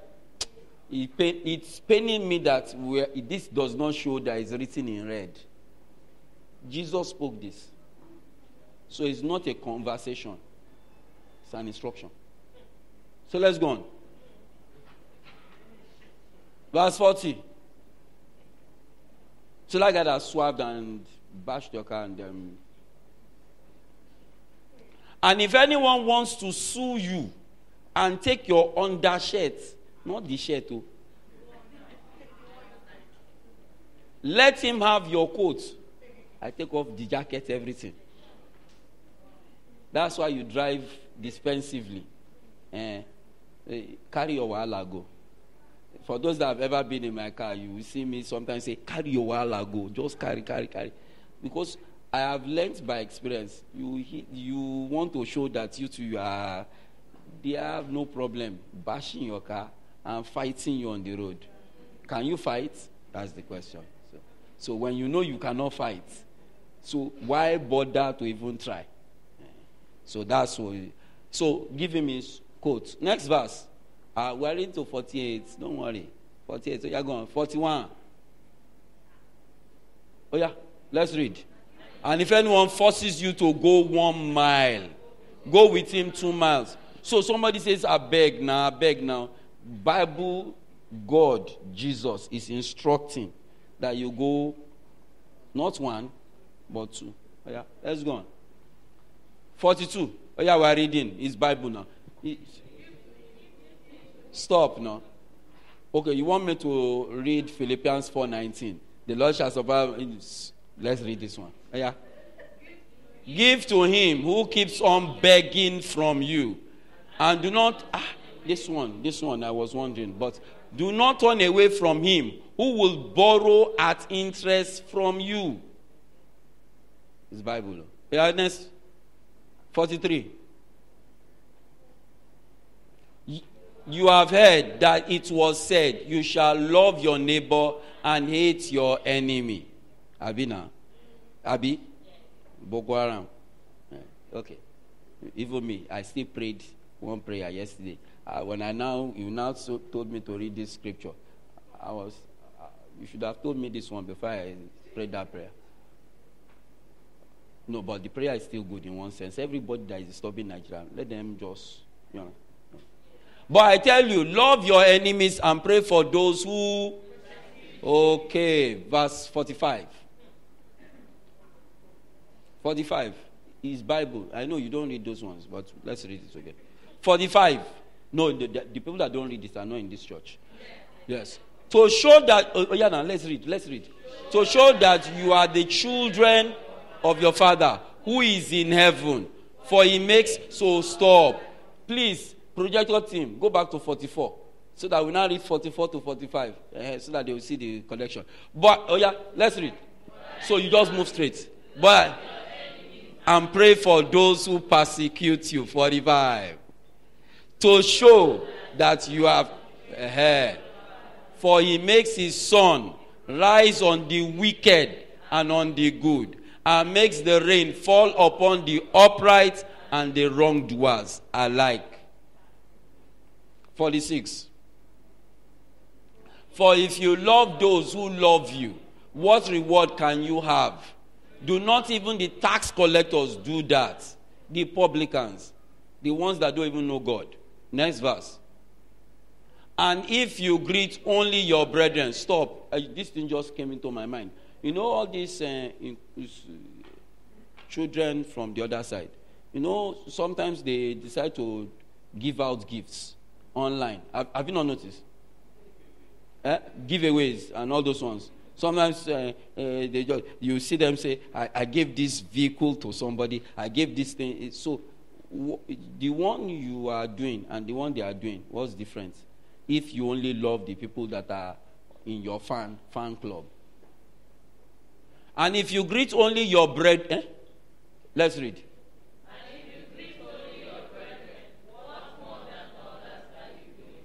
Do not even get them. He didn't do that. 48. You therefore must be perfect, growing into complete maturity of godliness in mind and character, having reached the proper height of virtue and integrity, as your heavenly Father is perfect.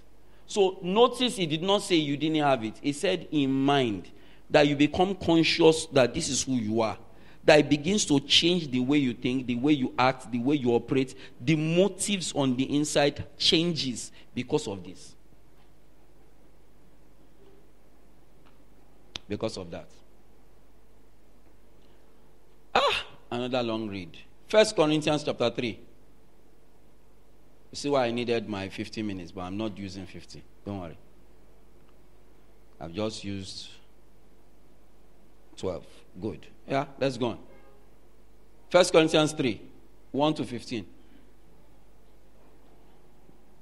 However, brethren, let's read together, please, so that we can quickly do this. However, brethren, I could not talk to you as spiritual men, but as to non-spiritual men of the flesh, in whom the carnal nature predominates, as to mere infants in the new life in Christ, unable to talk yet. Next verse. I fed you with milk, not solid food, for you were not yet strong enough to be ready for it. But even yet, you are not strong enough to be ready for it. Next verse. We're reading to 15. Go on. For you are still unspiritual, having the nature of the flesh under the control of the ordinary impulses. That's where we shouldn't be. For as long as there are envying and jealousy and wrangling and factions among you, are you not unspiritual and of the flesh, behaving yourselves after a human standard like mere unchanged men? That's not who we are. Next verse. For when one says, I belong to Paul, and another, I belong to Apollos, are you not proving yourselves ordinary, unchanged men? Next verse. What then is Apollos? What is Paul? Ministering servants, not heads of parties, through whom you believed, even as the Lord appointed to each his task. Stop. Before we go on and start thinking Apollos, Paul, I'll bring it nearer home. You have cliques. This is my friend. This can't be my friend. That doesn't work. we're all fellow children of God. Every one of us. The same blood was what was shed for you and for me. Same blood. Same. No different Savior. So, what then is Apollos? What is Paul? Ministering servants, not heads or parties. Oh yeah, we've done this. Verse 6. Verse 6.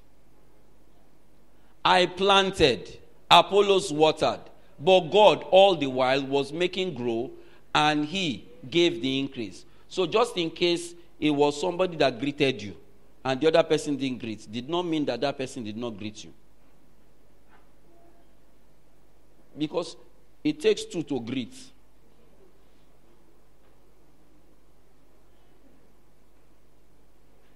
She doesn't know that I was greeting her. It takes two to greet. You are looking at me, I'm looking at you. How are you? She will respond. A smile comes. So neither he who plants is anything, nor he who waters, but only God who makes it grow and become greater. Next verse. So it's only God. We are joint heirs with Christ. He who plants and he who waters are equal, one in aim, of the same importance and esteem. I'm not different from you.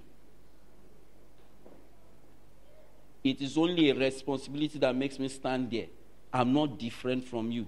It's the same blood of Jesus that paid the price for you and for me. It's the same Holy Ghost. I don't have a senior Holy Ghost to you. He who plants and he who waters are equal, one in aim, of the same importance and esteem. Yet each one shall receive his own reward, wages, according to his own labor. So let me quickly just say this in context of me and you now.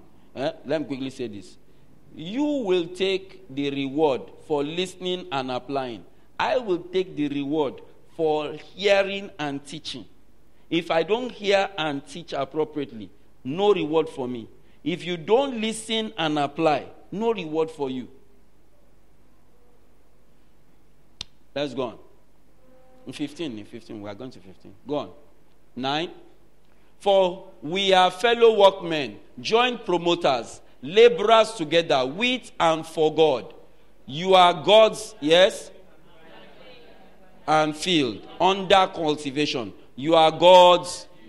Fantastic. Next verse, 10. 10. We are reading Bible. According to the grace, the special endowment for my task of God bestowed on me like a skillful architect and master builder. I laid the foundations, and now another man is building upon it. But let each man be careful how he builds upon it. Next verse. For no other foundation can anyone lay than that which is already laid, which is Jesus Christ, the Messiah, the anointed one. Next verse.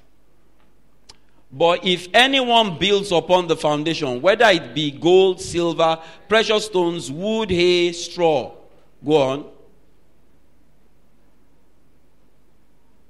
The work of each one will become plainly, openly known, shown for what it is. For the day of Christ will disclose and declare it, because it will be revealed with fire, and the fire will test and critically appraise the character and the worth of the work each person has done. Next verse.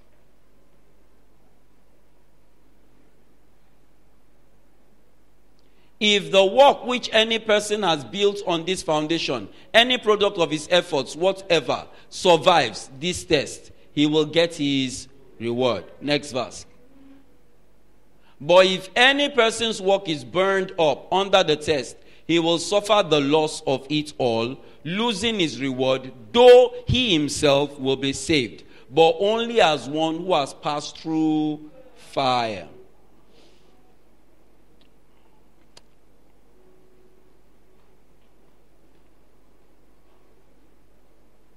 Okay. I will jump some. Lamentations 3, 22 and 23, and Psalm 103 verse 4 tells us the character of God. When you heard that you were supposed to love people the way we've just read now, we need to know that God had shown the template. He is the one that wakes up us every morning, and his mercies are new. Never the same, never the old one. It's a new one, fresh one. See, when he was talking with me, even me, I know that I'm a product of mercy. I'm a complete product of mercy. If not for mercy, I will not be here. In fact, I will not be seated in your midst where I was coming from. I will not be seated in your midst. Because as I'm coming in, from there, the ushers will usher me and please sit there.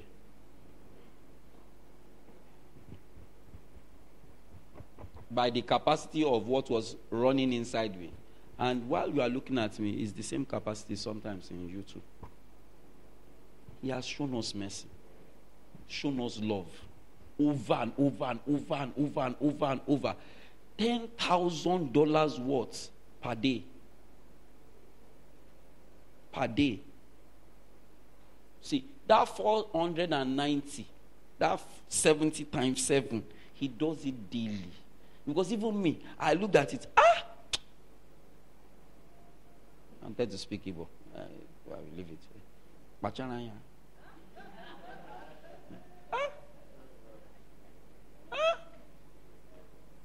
I looked at it. And I knew that I was close to the 490. Yes, sir. Maybe we barely just made it. Yeah. Father, one more. Oh, good day, one more. We all have. So when we wake up morning by morning and we wake up, it's a testimony that he still loves you. And it's the fact that he still cares about you. And he's expecting you to do the same towards your neighbor.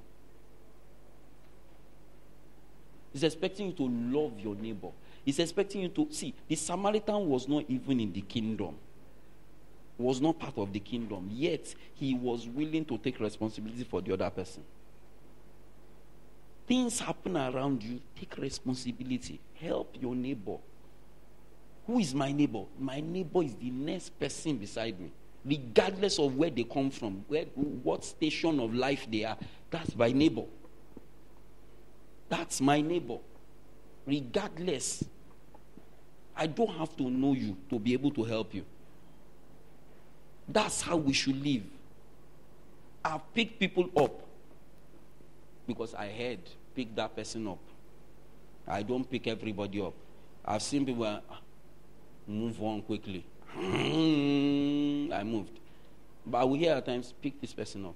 I'll pick the person up and he will say, and by the time the person sits with me for some time, I know why he said I should pick up. Sometimes it's for me to minister to that person and tell the person about Christ. Sometimes to encourage that person going through some challenges as a Christian believer, wondering how money will come, that person is able to get encouragement that don't worry, God loves you. He told me to pick you up. And he said, you should just take this ride with me. And I carried the person to where at least I saved the person money because even the person didn't have the money. And I dropped. I've even had situations whereby as I'm telling the person to alight, he tells me, take money out and give to this person. Money that I didn't plan. But you take responsibility. That's how we live. When we live that way, we saw from scripture that a lot will happen for us. Now, somebody's wondering, let me wrap up. Let me see.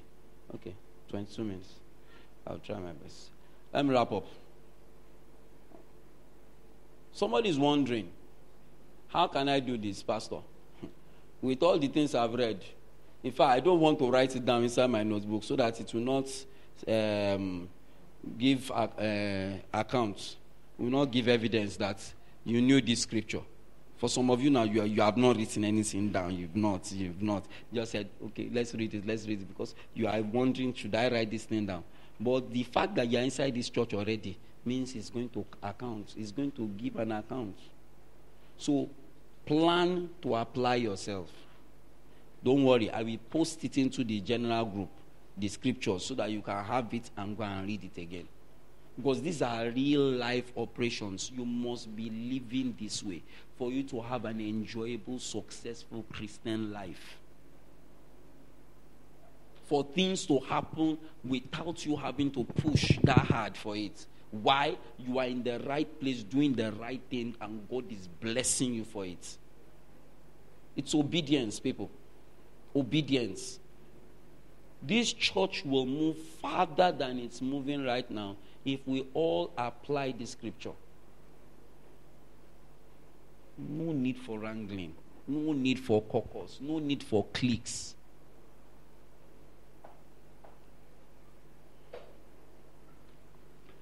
First John 4:4. What does it say? 1 John 4:4. 1 John 4:4. You should know it by now. Little children, you are of God, you belong to him, and have already defeated and overcome them, the agents of the Antichrist. Because he who lives in you is greater, mightier than he who is in the world. So the capacity you are going to use to do this scripture is already inside you. Greater is the capacity on your inside to live the Christian life, to live in love. Greater is that capacity. Why have I not been operating it? Because I've not realized who I am. When I realize that in Christ Jesus, I have this capacity, I begin to live it out. I pick up that 1 Corinthians 13, and I did that. So let me tell you, I also did that. I'm coming from Lodaba. I'm coming from the backside. I'm coming from where you will know what's love. I was trained in the military school. Well, paramilitary. And I was trained very bad. Most of us that came out of that school became cult guys. Why? Our training was fresh. You get trained. You enter cult. You are a don. No thinking. They've removed compassion out of our minds. They removed so many things. Completely. Flogged, beaten every time. So there's nothing. You flogged me. It's not going to do anything. My mother got to know that I was already almost a goner. Well, one day, you did this to my son. Hey, chaka. I was just standing. The man said, yeah. Why? I was not moving. I had been flogged so mercilessly that it didn't make any sense. What was she doing? She was tapping me. I've had a cult boy take a metal bucket and slam it on my body. I know that God had many things inside to make sure that I didn't feel it, but I also did not feel it. By some of the training that I had gone through, I didn't feel it. That's where I'm coming from.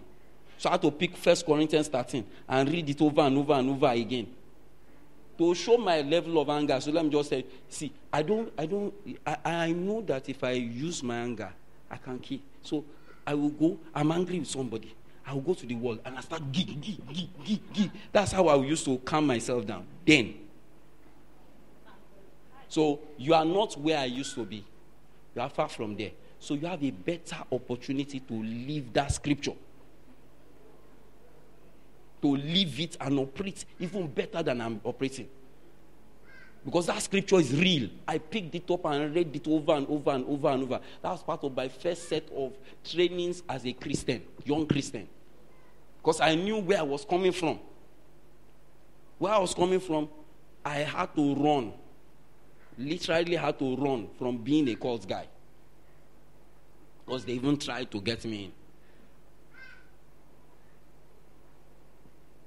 Because I went to a school that they could try to get me in. Galatians 2:20. Let's move on. It's not about me. Galatians 2:20.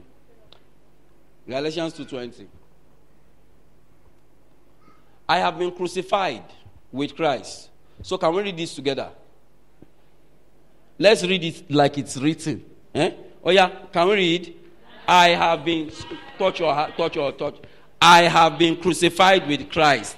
In him I have shared his crucifixion. It is no longer I who live, but Christ, the Messiah, lives in me. And the life I now live in the body, I live by faith in, by adherence to, and reliance on, and complete trust in the Son of God, who loved me and gave himself up for me. I've had to rely on him that it pays me not to seek vengeance. I've had to rely. Natural tendencies then was to seek vengeance in a bad way, if possible.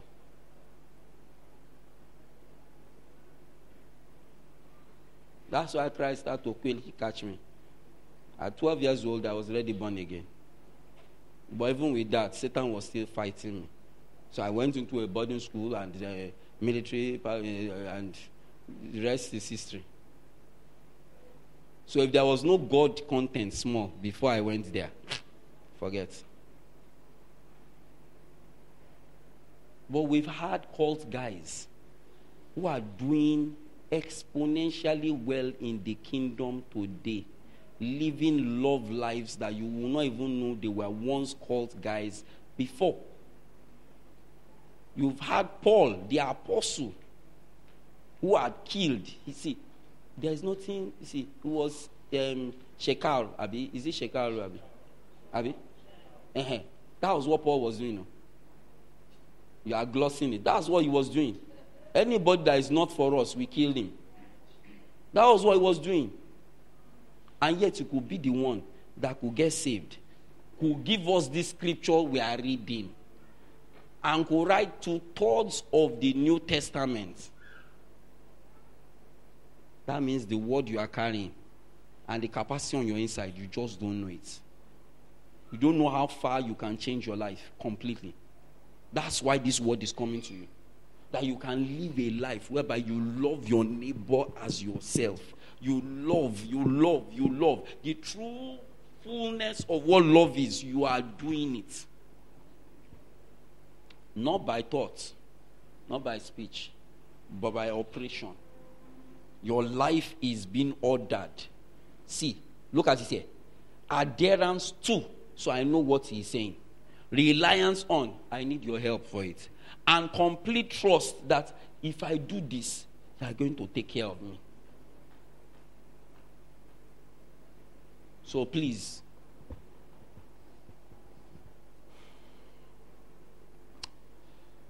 okay, let me just drop it there. Please understand this. There's a lot to be done. Next week is still, most likely still the same scriptures, maybe adding some few, obviously. Okay, I didn't read them. So these same scriptures plus the ones that I didn't read, and maybe extras that will come. We're going to look at how to relate in the office so that you can do well. Love work is essential in the office. A lot of us do not relate appropriately. That's why you are not being promoted the way you should be promoted. You think the guy that has everybody as friend is just doing office politics. No, that's not office politics. That's simple love of God. Being able to greet the gate man, greet the technician, greet the secretary, greet this person, making them feel that they are human beings. You see those guys, they will come, Auntie Eva, this, they greet that one, this. So when there is an issue that they have, those auntie, uncle, everybody is fighting for them. You, the Christian that did his work, I crossed my T's, dotted my I. So everybody should do what they are supposed to do. Did they do it? You didn't fulfill the principle of love. So that's why they didn't do it. If you did your own, after crossing your T's, dotting your I's, obviously you will get better results. Because that guy, have you not noticed, he didn't cross his T's, he didn't dot his I. Did he even write is the question. And yet he still got the promotion.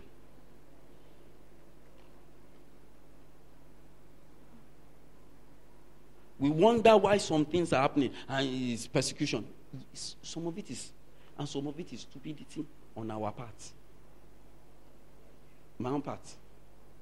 I have been stupid.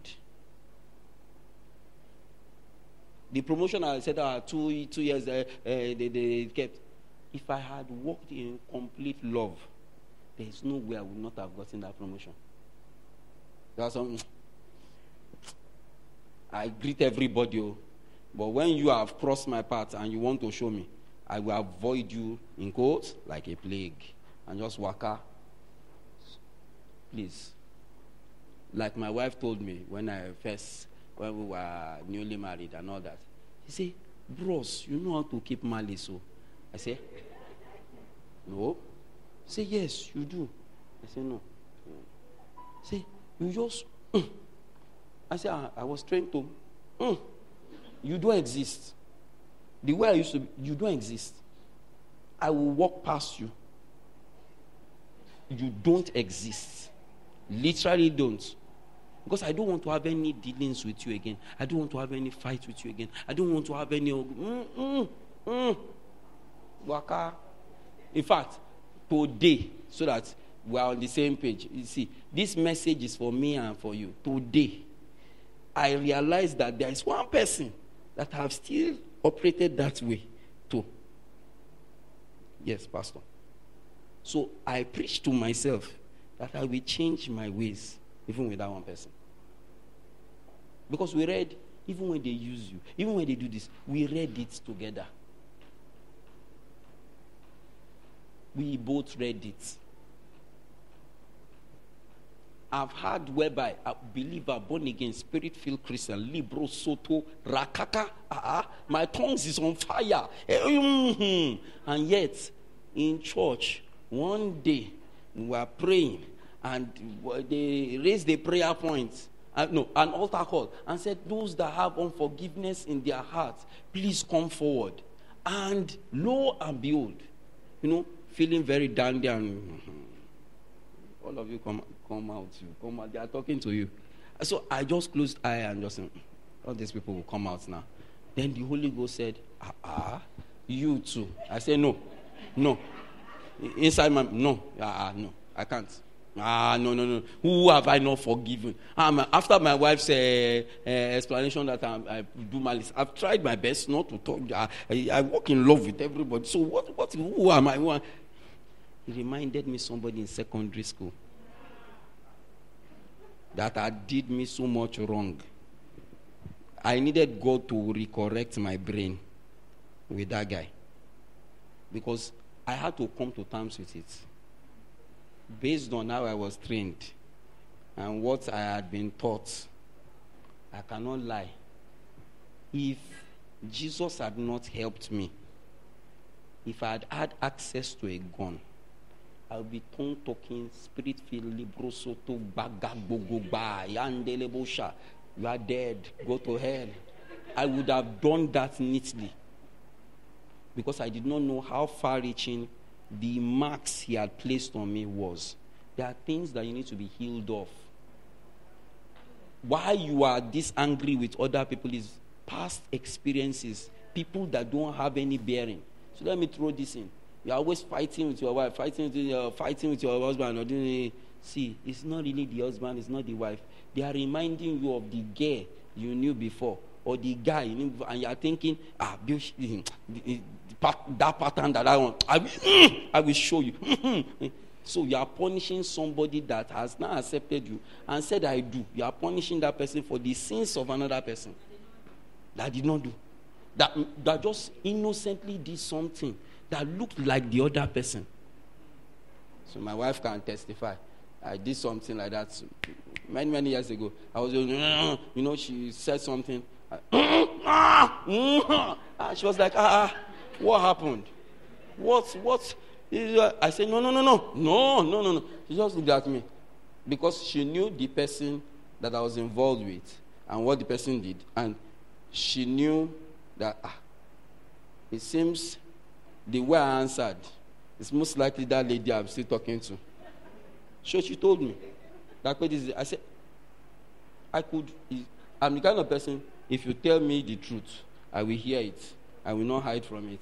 So I heard, and I knew it's true. And I had to apologize. You are not the former person. You are you. Whatever you said is not the former person. It is you. That's why that scripture says you will not have any record of wrongdoing. Because a lot of times, it's the father that did something to you that you are now using to beat the son that did not do anything to you.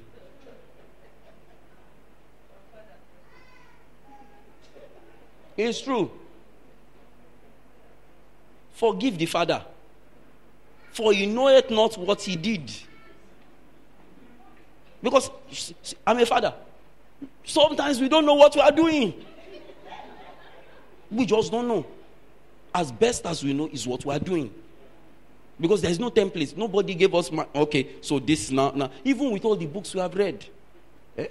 Book does not give you the exact figure of what is going on at that point in time.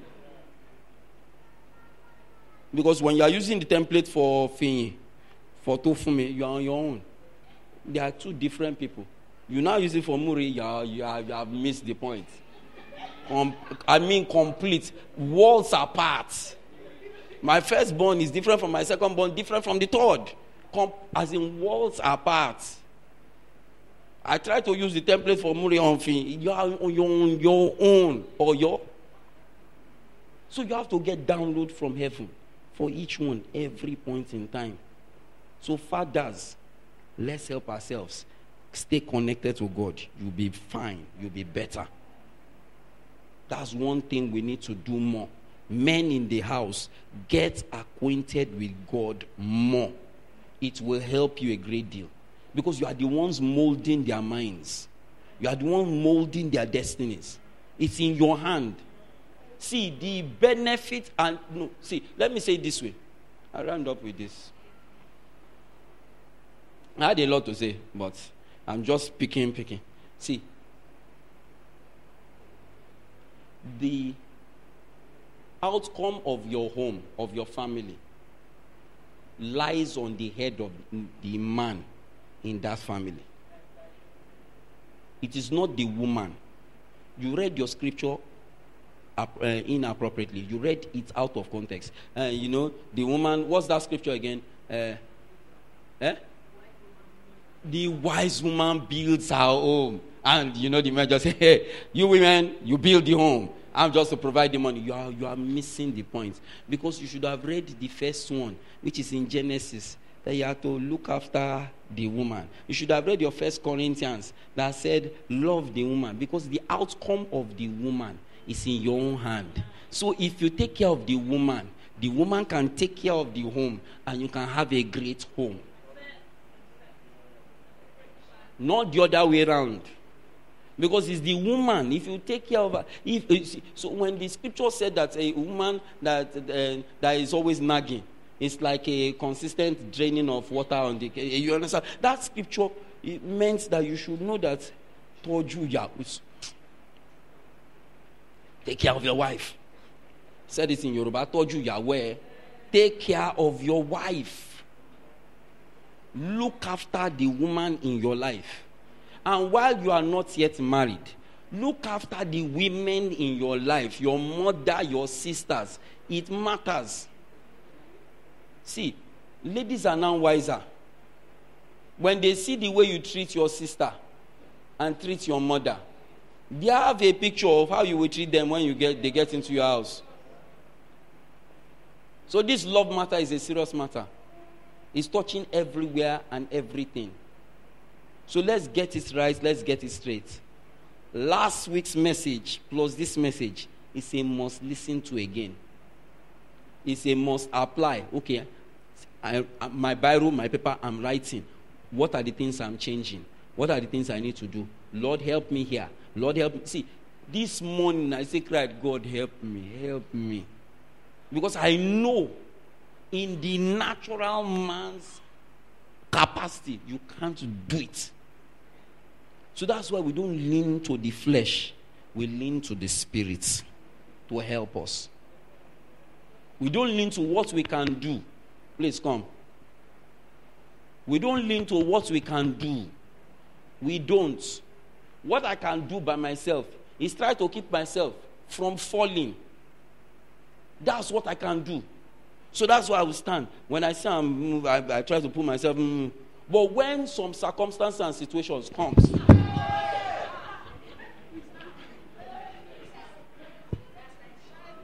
that's why you need to have people around you. If nobody was around, I would have fallen. Am I right? Because I did not have the capacity to stop myself in mid-air. He was not ready for me to fall. Nobody is ready for you to fall. So they will help you as best as they can. So that's why I didn't tell him what I wanted to do, so that he will not be prepared for what I wanted to do. Because nobody tells you that by June, I may need some help. in September, some things are going to happen for me, and I may step on your toes. So in September, around September the 15th, just forgive me ahead that I will step on your toes September. Nobody does that. If they do that, you know where we should send them to now? Yaba left. Why will you tell me ahead of time this is what you want to do to me? There's something wrong. So nobody does. So they don't give you that information. They don't tell you. You have to be ready. That's why I did what I did. I walked up to him and I knew he would get ready. You have to be ready. That's why your love walk must be on 24/7. You have to be ready. They're not going to tell you. And they didn't intentionally want you to get into trouble. I didn't intentionally want him to make me fall. I just fell. And the guy was, huh? God. And he carried. That's how we should be for one another. That's how we should be for one another. Nobody's going to intentionally tell you, June 15. And I'm still coming back June 18. Then by June 25, I'm really going to hurt you. Then in December 31st, before you cross over, all the things I didn't do, I will not do. Nobody does that. So some things will happen, walk with it. Walk with it. And just in case, I told you last week, I'm going to preach something like this. You see, he had told me that there is need for recorrection in the church for some things to really move for everybody here. There are things hanging over your head. It's until you are fully aligned that it drops. So that's why we're doing this. So that we can all get into the position where, boom, it's dropping. Then, praise God. Oh, wow. That's what we're doing. So let's understand. They are not going to be prepared. You are not going to be prepared. So what can you do? Like what he's doing right now. Be fully prepared. That in case he's going to drop again, you are there. Because your neighbor will drop. You too, you are drop. Sometimes you even drop too. You know that. You know. Then you now want them to be prepared for you. Well, you are not prepared for them. They should know this only happened once. But you should know also that it only happened once. And just so as to show you, see, sometimes you need more than yourself to prepare. Because if you fall, we all fall. So that's why we have a community. He wants to fall. I will call Pastor Taiwo. I will call him. I will call, oh yeah, guys, let us help this man. No?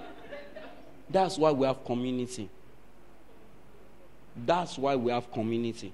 Some of the things that will happen, we can't handle it alone. It's too big for us. So don't carry it on your head. Call others to help out.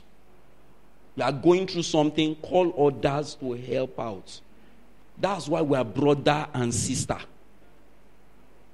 Same blood. That's why I showed that scripture. Same blood. Don't just call pastor, because pastor may not be around you at that time. A pastor is here.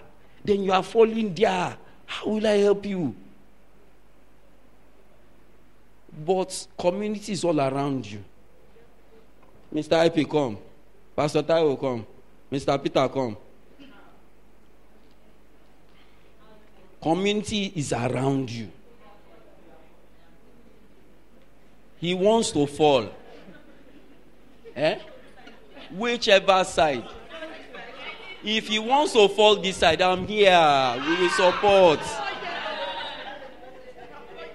If he falls on that side, not a problem. But we will all join hands.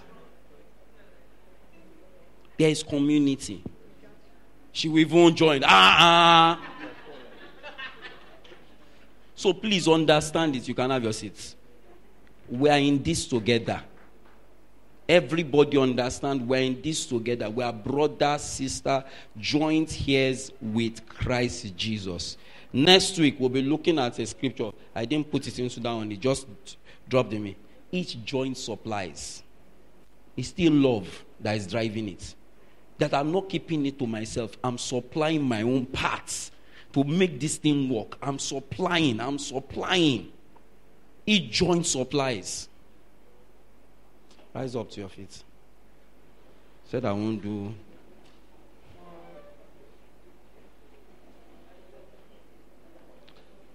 Father, in the name of Jesus, we pray that you will help us to not just be the hearers of this word, but the doers in the name of Jesus. I ask, Lord Most High, like you led me in prayer this morning, and you told me something very crucial. You said most times we ask for mercy for all our wrongdoings. Granted, very valid. But we also ask for grace as well. Because we did not fully understand that scripture. We come boldly to the throne of grace and of mercy, that we may obtain mercy and find grace to help us in the time of need. That need we thought was financial. No, that need was the thing that made you trip. Now receive an empowerment from God to help you in that particular situation to come out and be better. So that's how we'll pray. Father, in the name of Jesus, help us. Lord, we ask for mercy. For any way we've not walked as we should walk. From the scriptures we've seen, we know that there are areas and places we've not done what we should do. We ask for forgiveness in the name of Jesus. We receive a cleansing by your blood in the name of Jesus. And Lord, we ask for grace.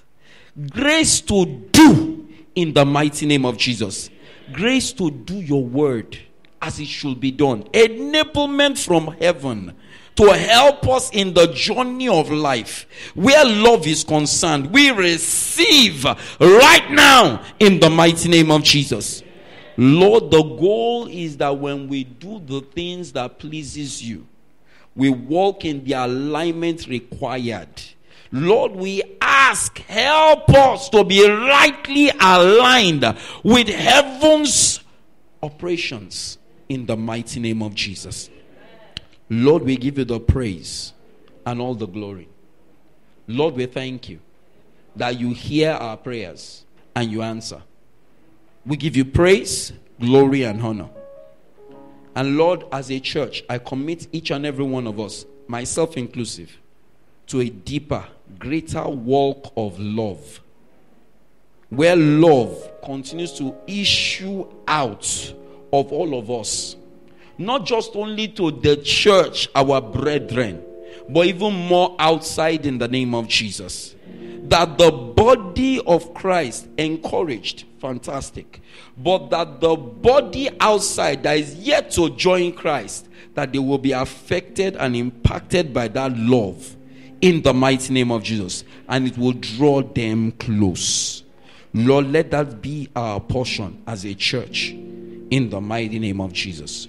We give you the praise and all the glory in Jesus' mighty name. And the people of God said, Amen. Hallelujah. Have your seats very briefly. I'll try and maximize the time. Don't worry, I'll take over from here. Okay.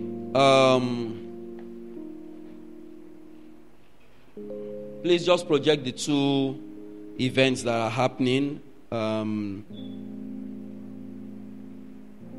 Okay. So while we're at it, this is Kingsword International Church, Igando. We love you. You could have gone anywhere else, but you showed up here. Want to appreciate you especially. If you're a person that is here for the very first time under the sound of my voice, can you just wave unto the Lord in appreciation of his goodness? God bless you, sir. Please give him a Kingsword welcome. God bless you, sir. God bless you. God bless you. God bless you, sir. God bless you, sir. God bless you. God bless you. God bless you. Thank you so much for coming. Please take your Bible and your belongings and just walk with the people that are taking you to the back. We just have a little refreshment and reception at the back. Please, can we give a round of applause to them? God bless you. You are special. You came on a day like this. Hallelujah. Yes, and in fact, surprisingly, Father's Day. Fantastic. God bless you. You know, the men came to church today. On the Men's Day. Oh my God. Okay. Yes, so we usually have prayer meetings online in this church. We have Mondays to Saturday. Monday in the morning, Monday to Saturday.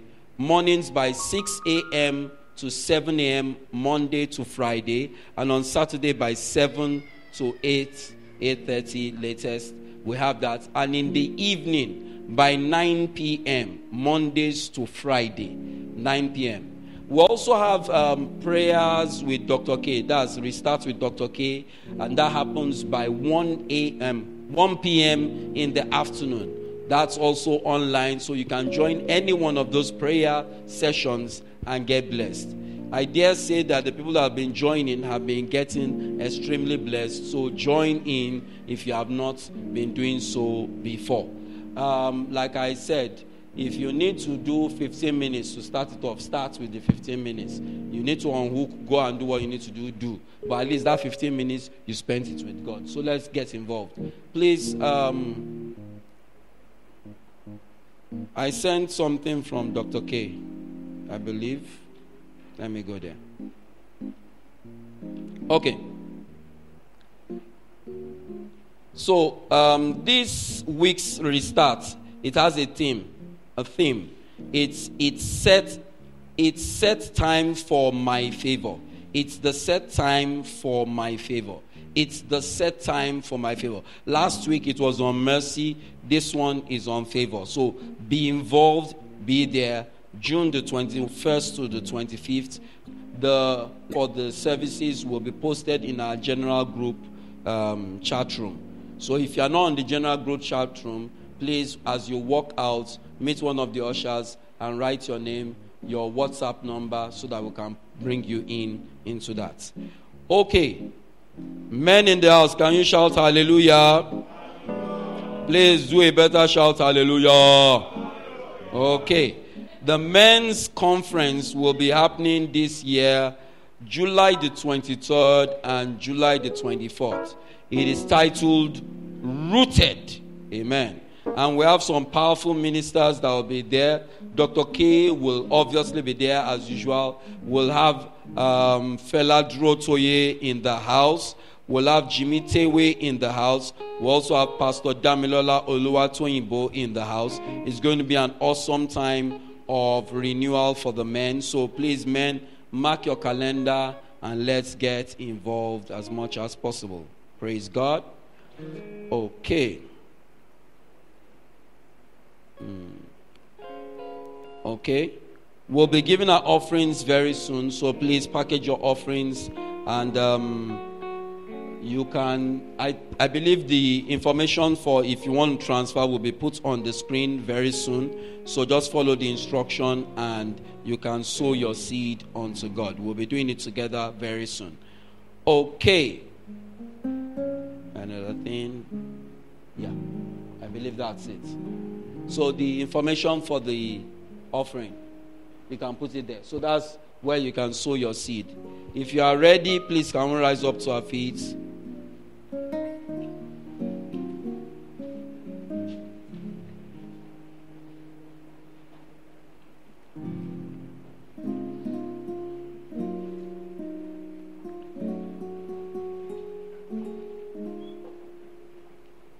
Apologies 722.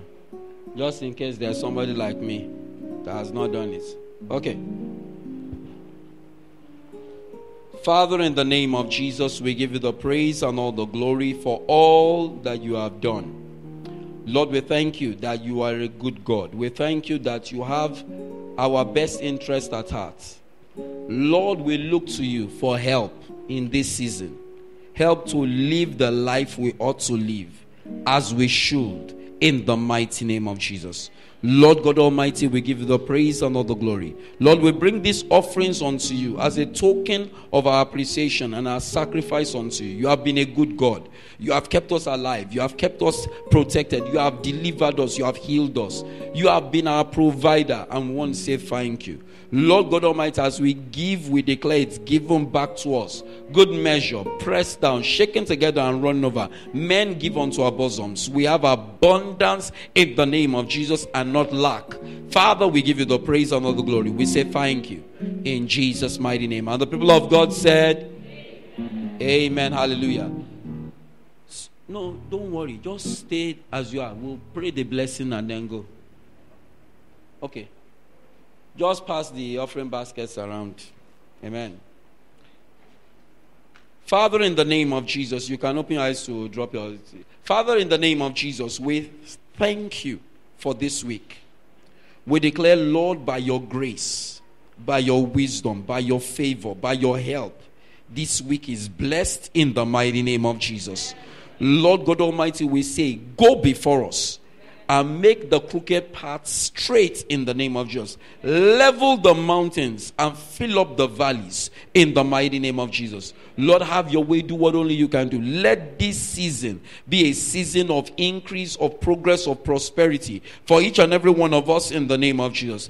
Lord, as we are aligning and moving in the Spirit, we ask, Lord, for assistance in our physical works, whether in our businesses, in our careers, in our marriages, in our homes, wherever. Lord, we say, have your way. Do what only you can do in our lives this week in the name of Jesus. Let there be an avalanche of testimonies of unusual miracles happening for us in the mighty name of Jesus. Thank you, Heavenly Father, for answered prayer. In Jesus' mighty name we pray. And the people of God said, Amen. Hallelujah. God bless you. Do have a wonderful, wonderful week.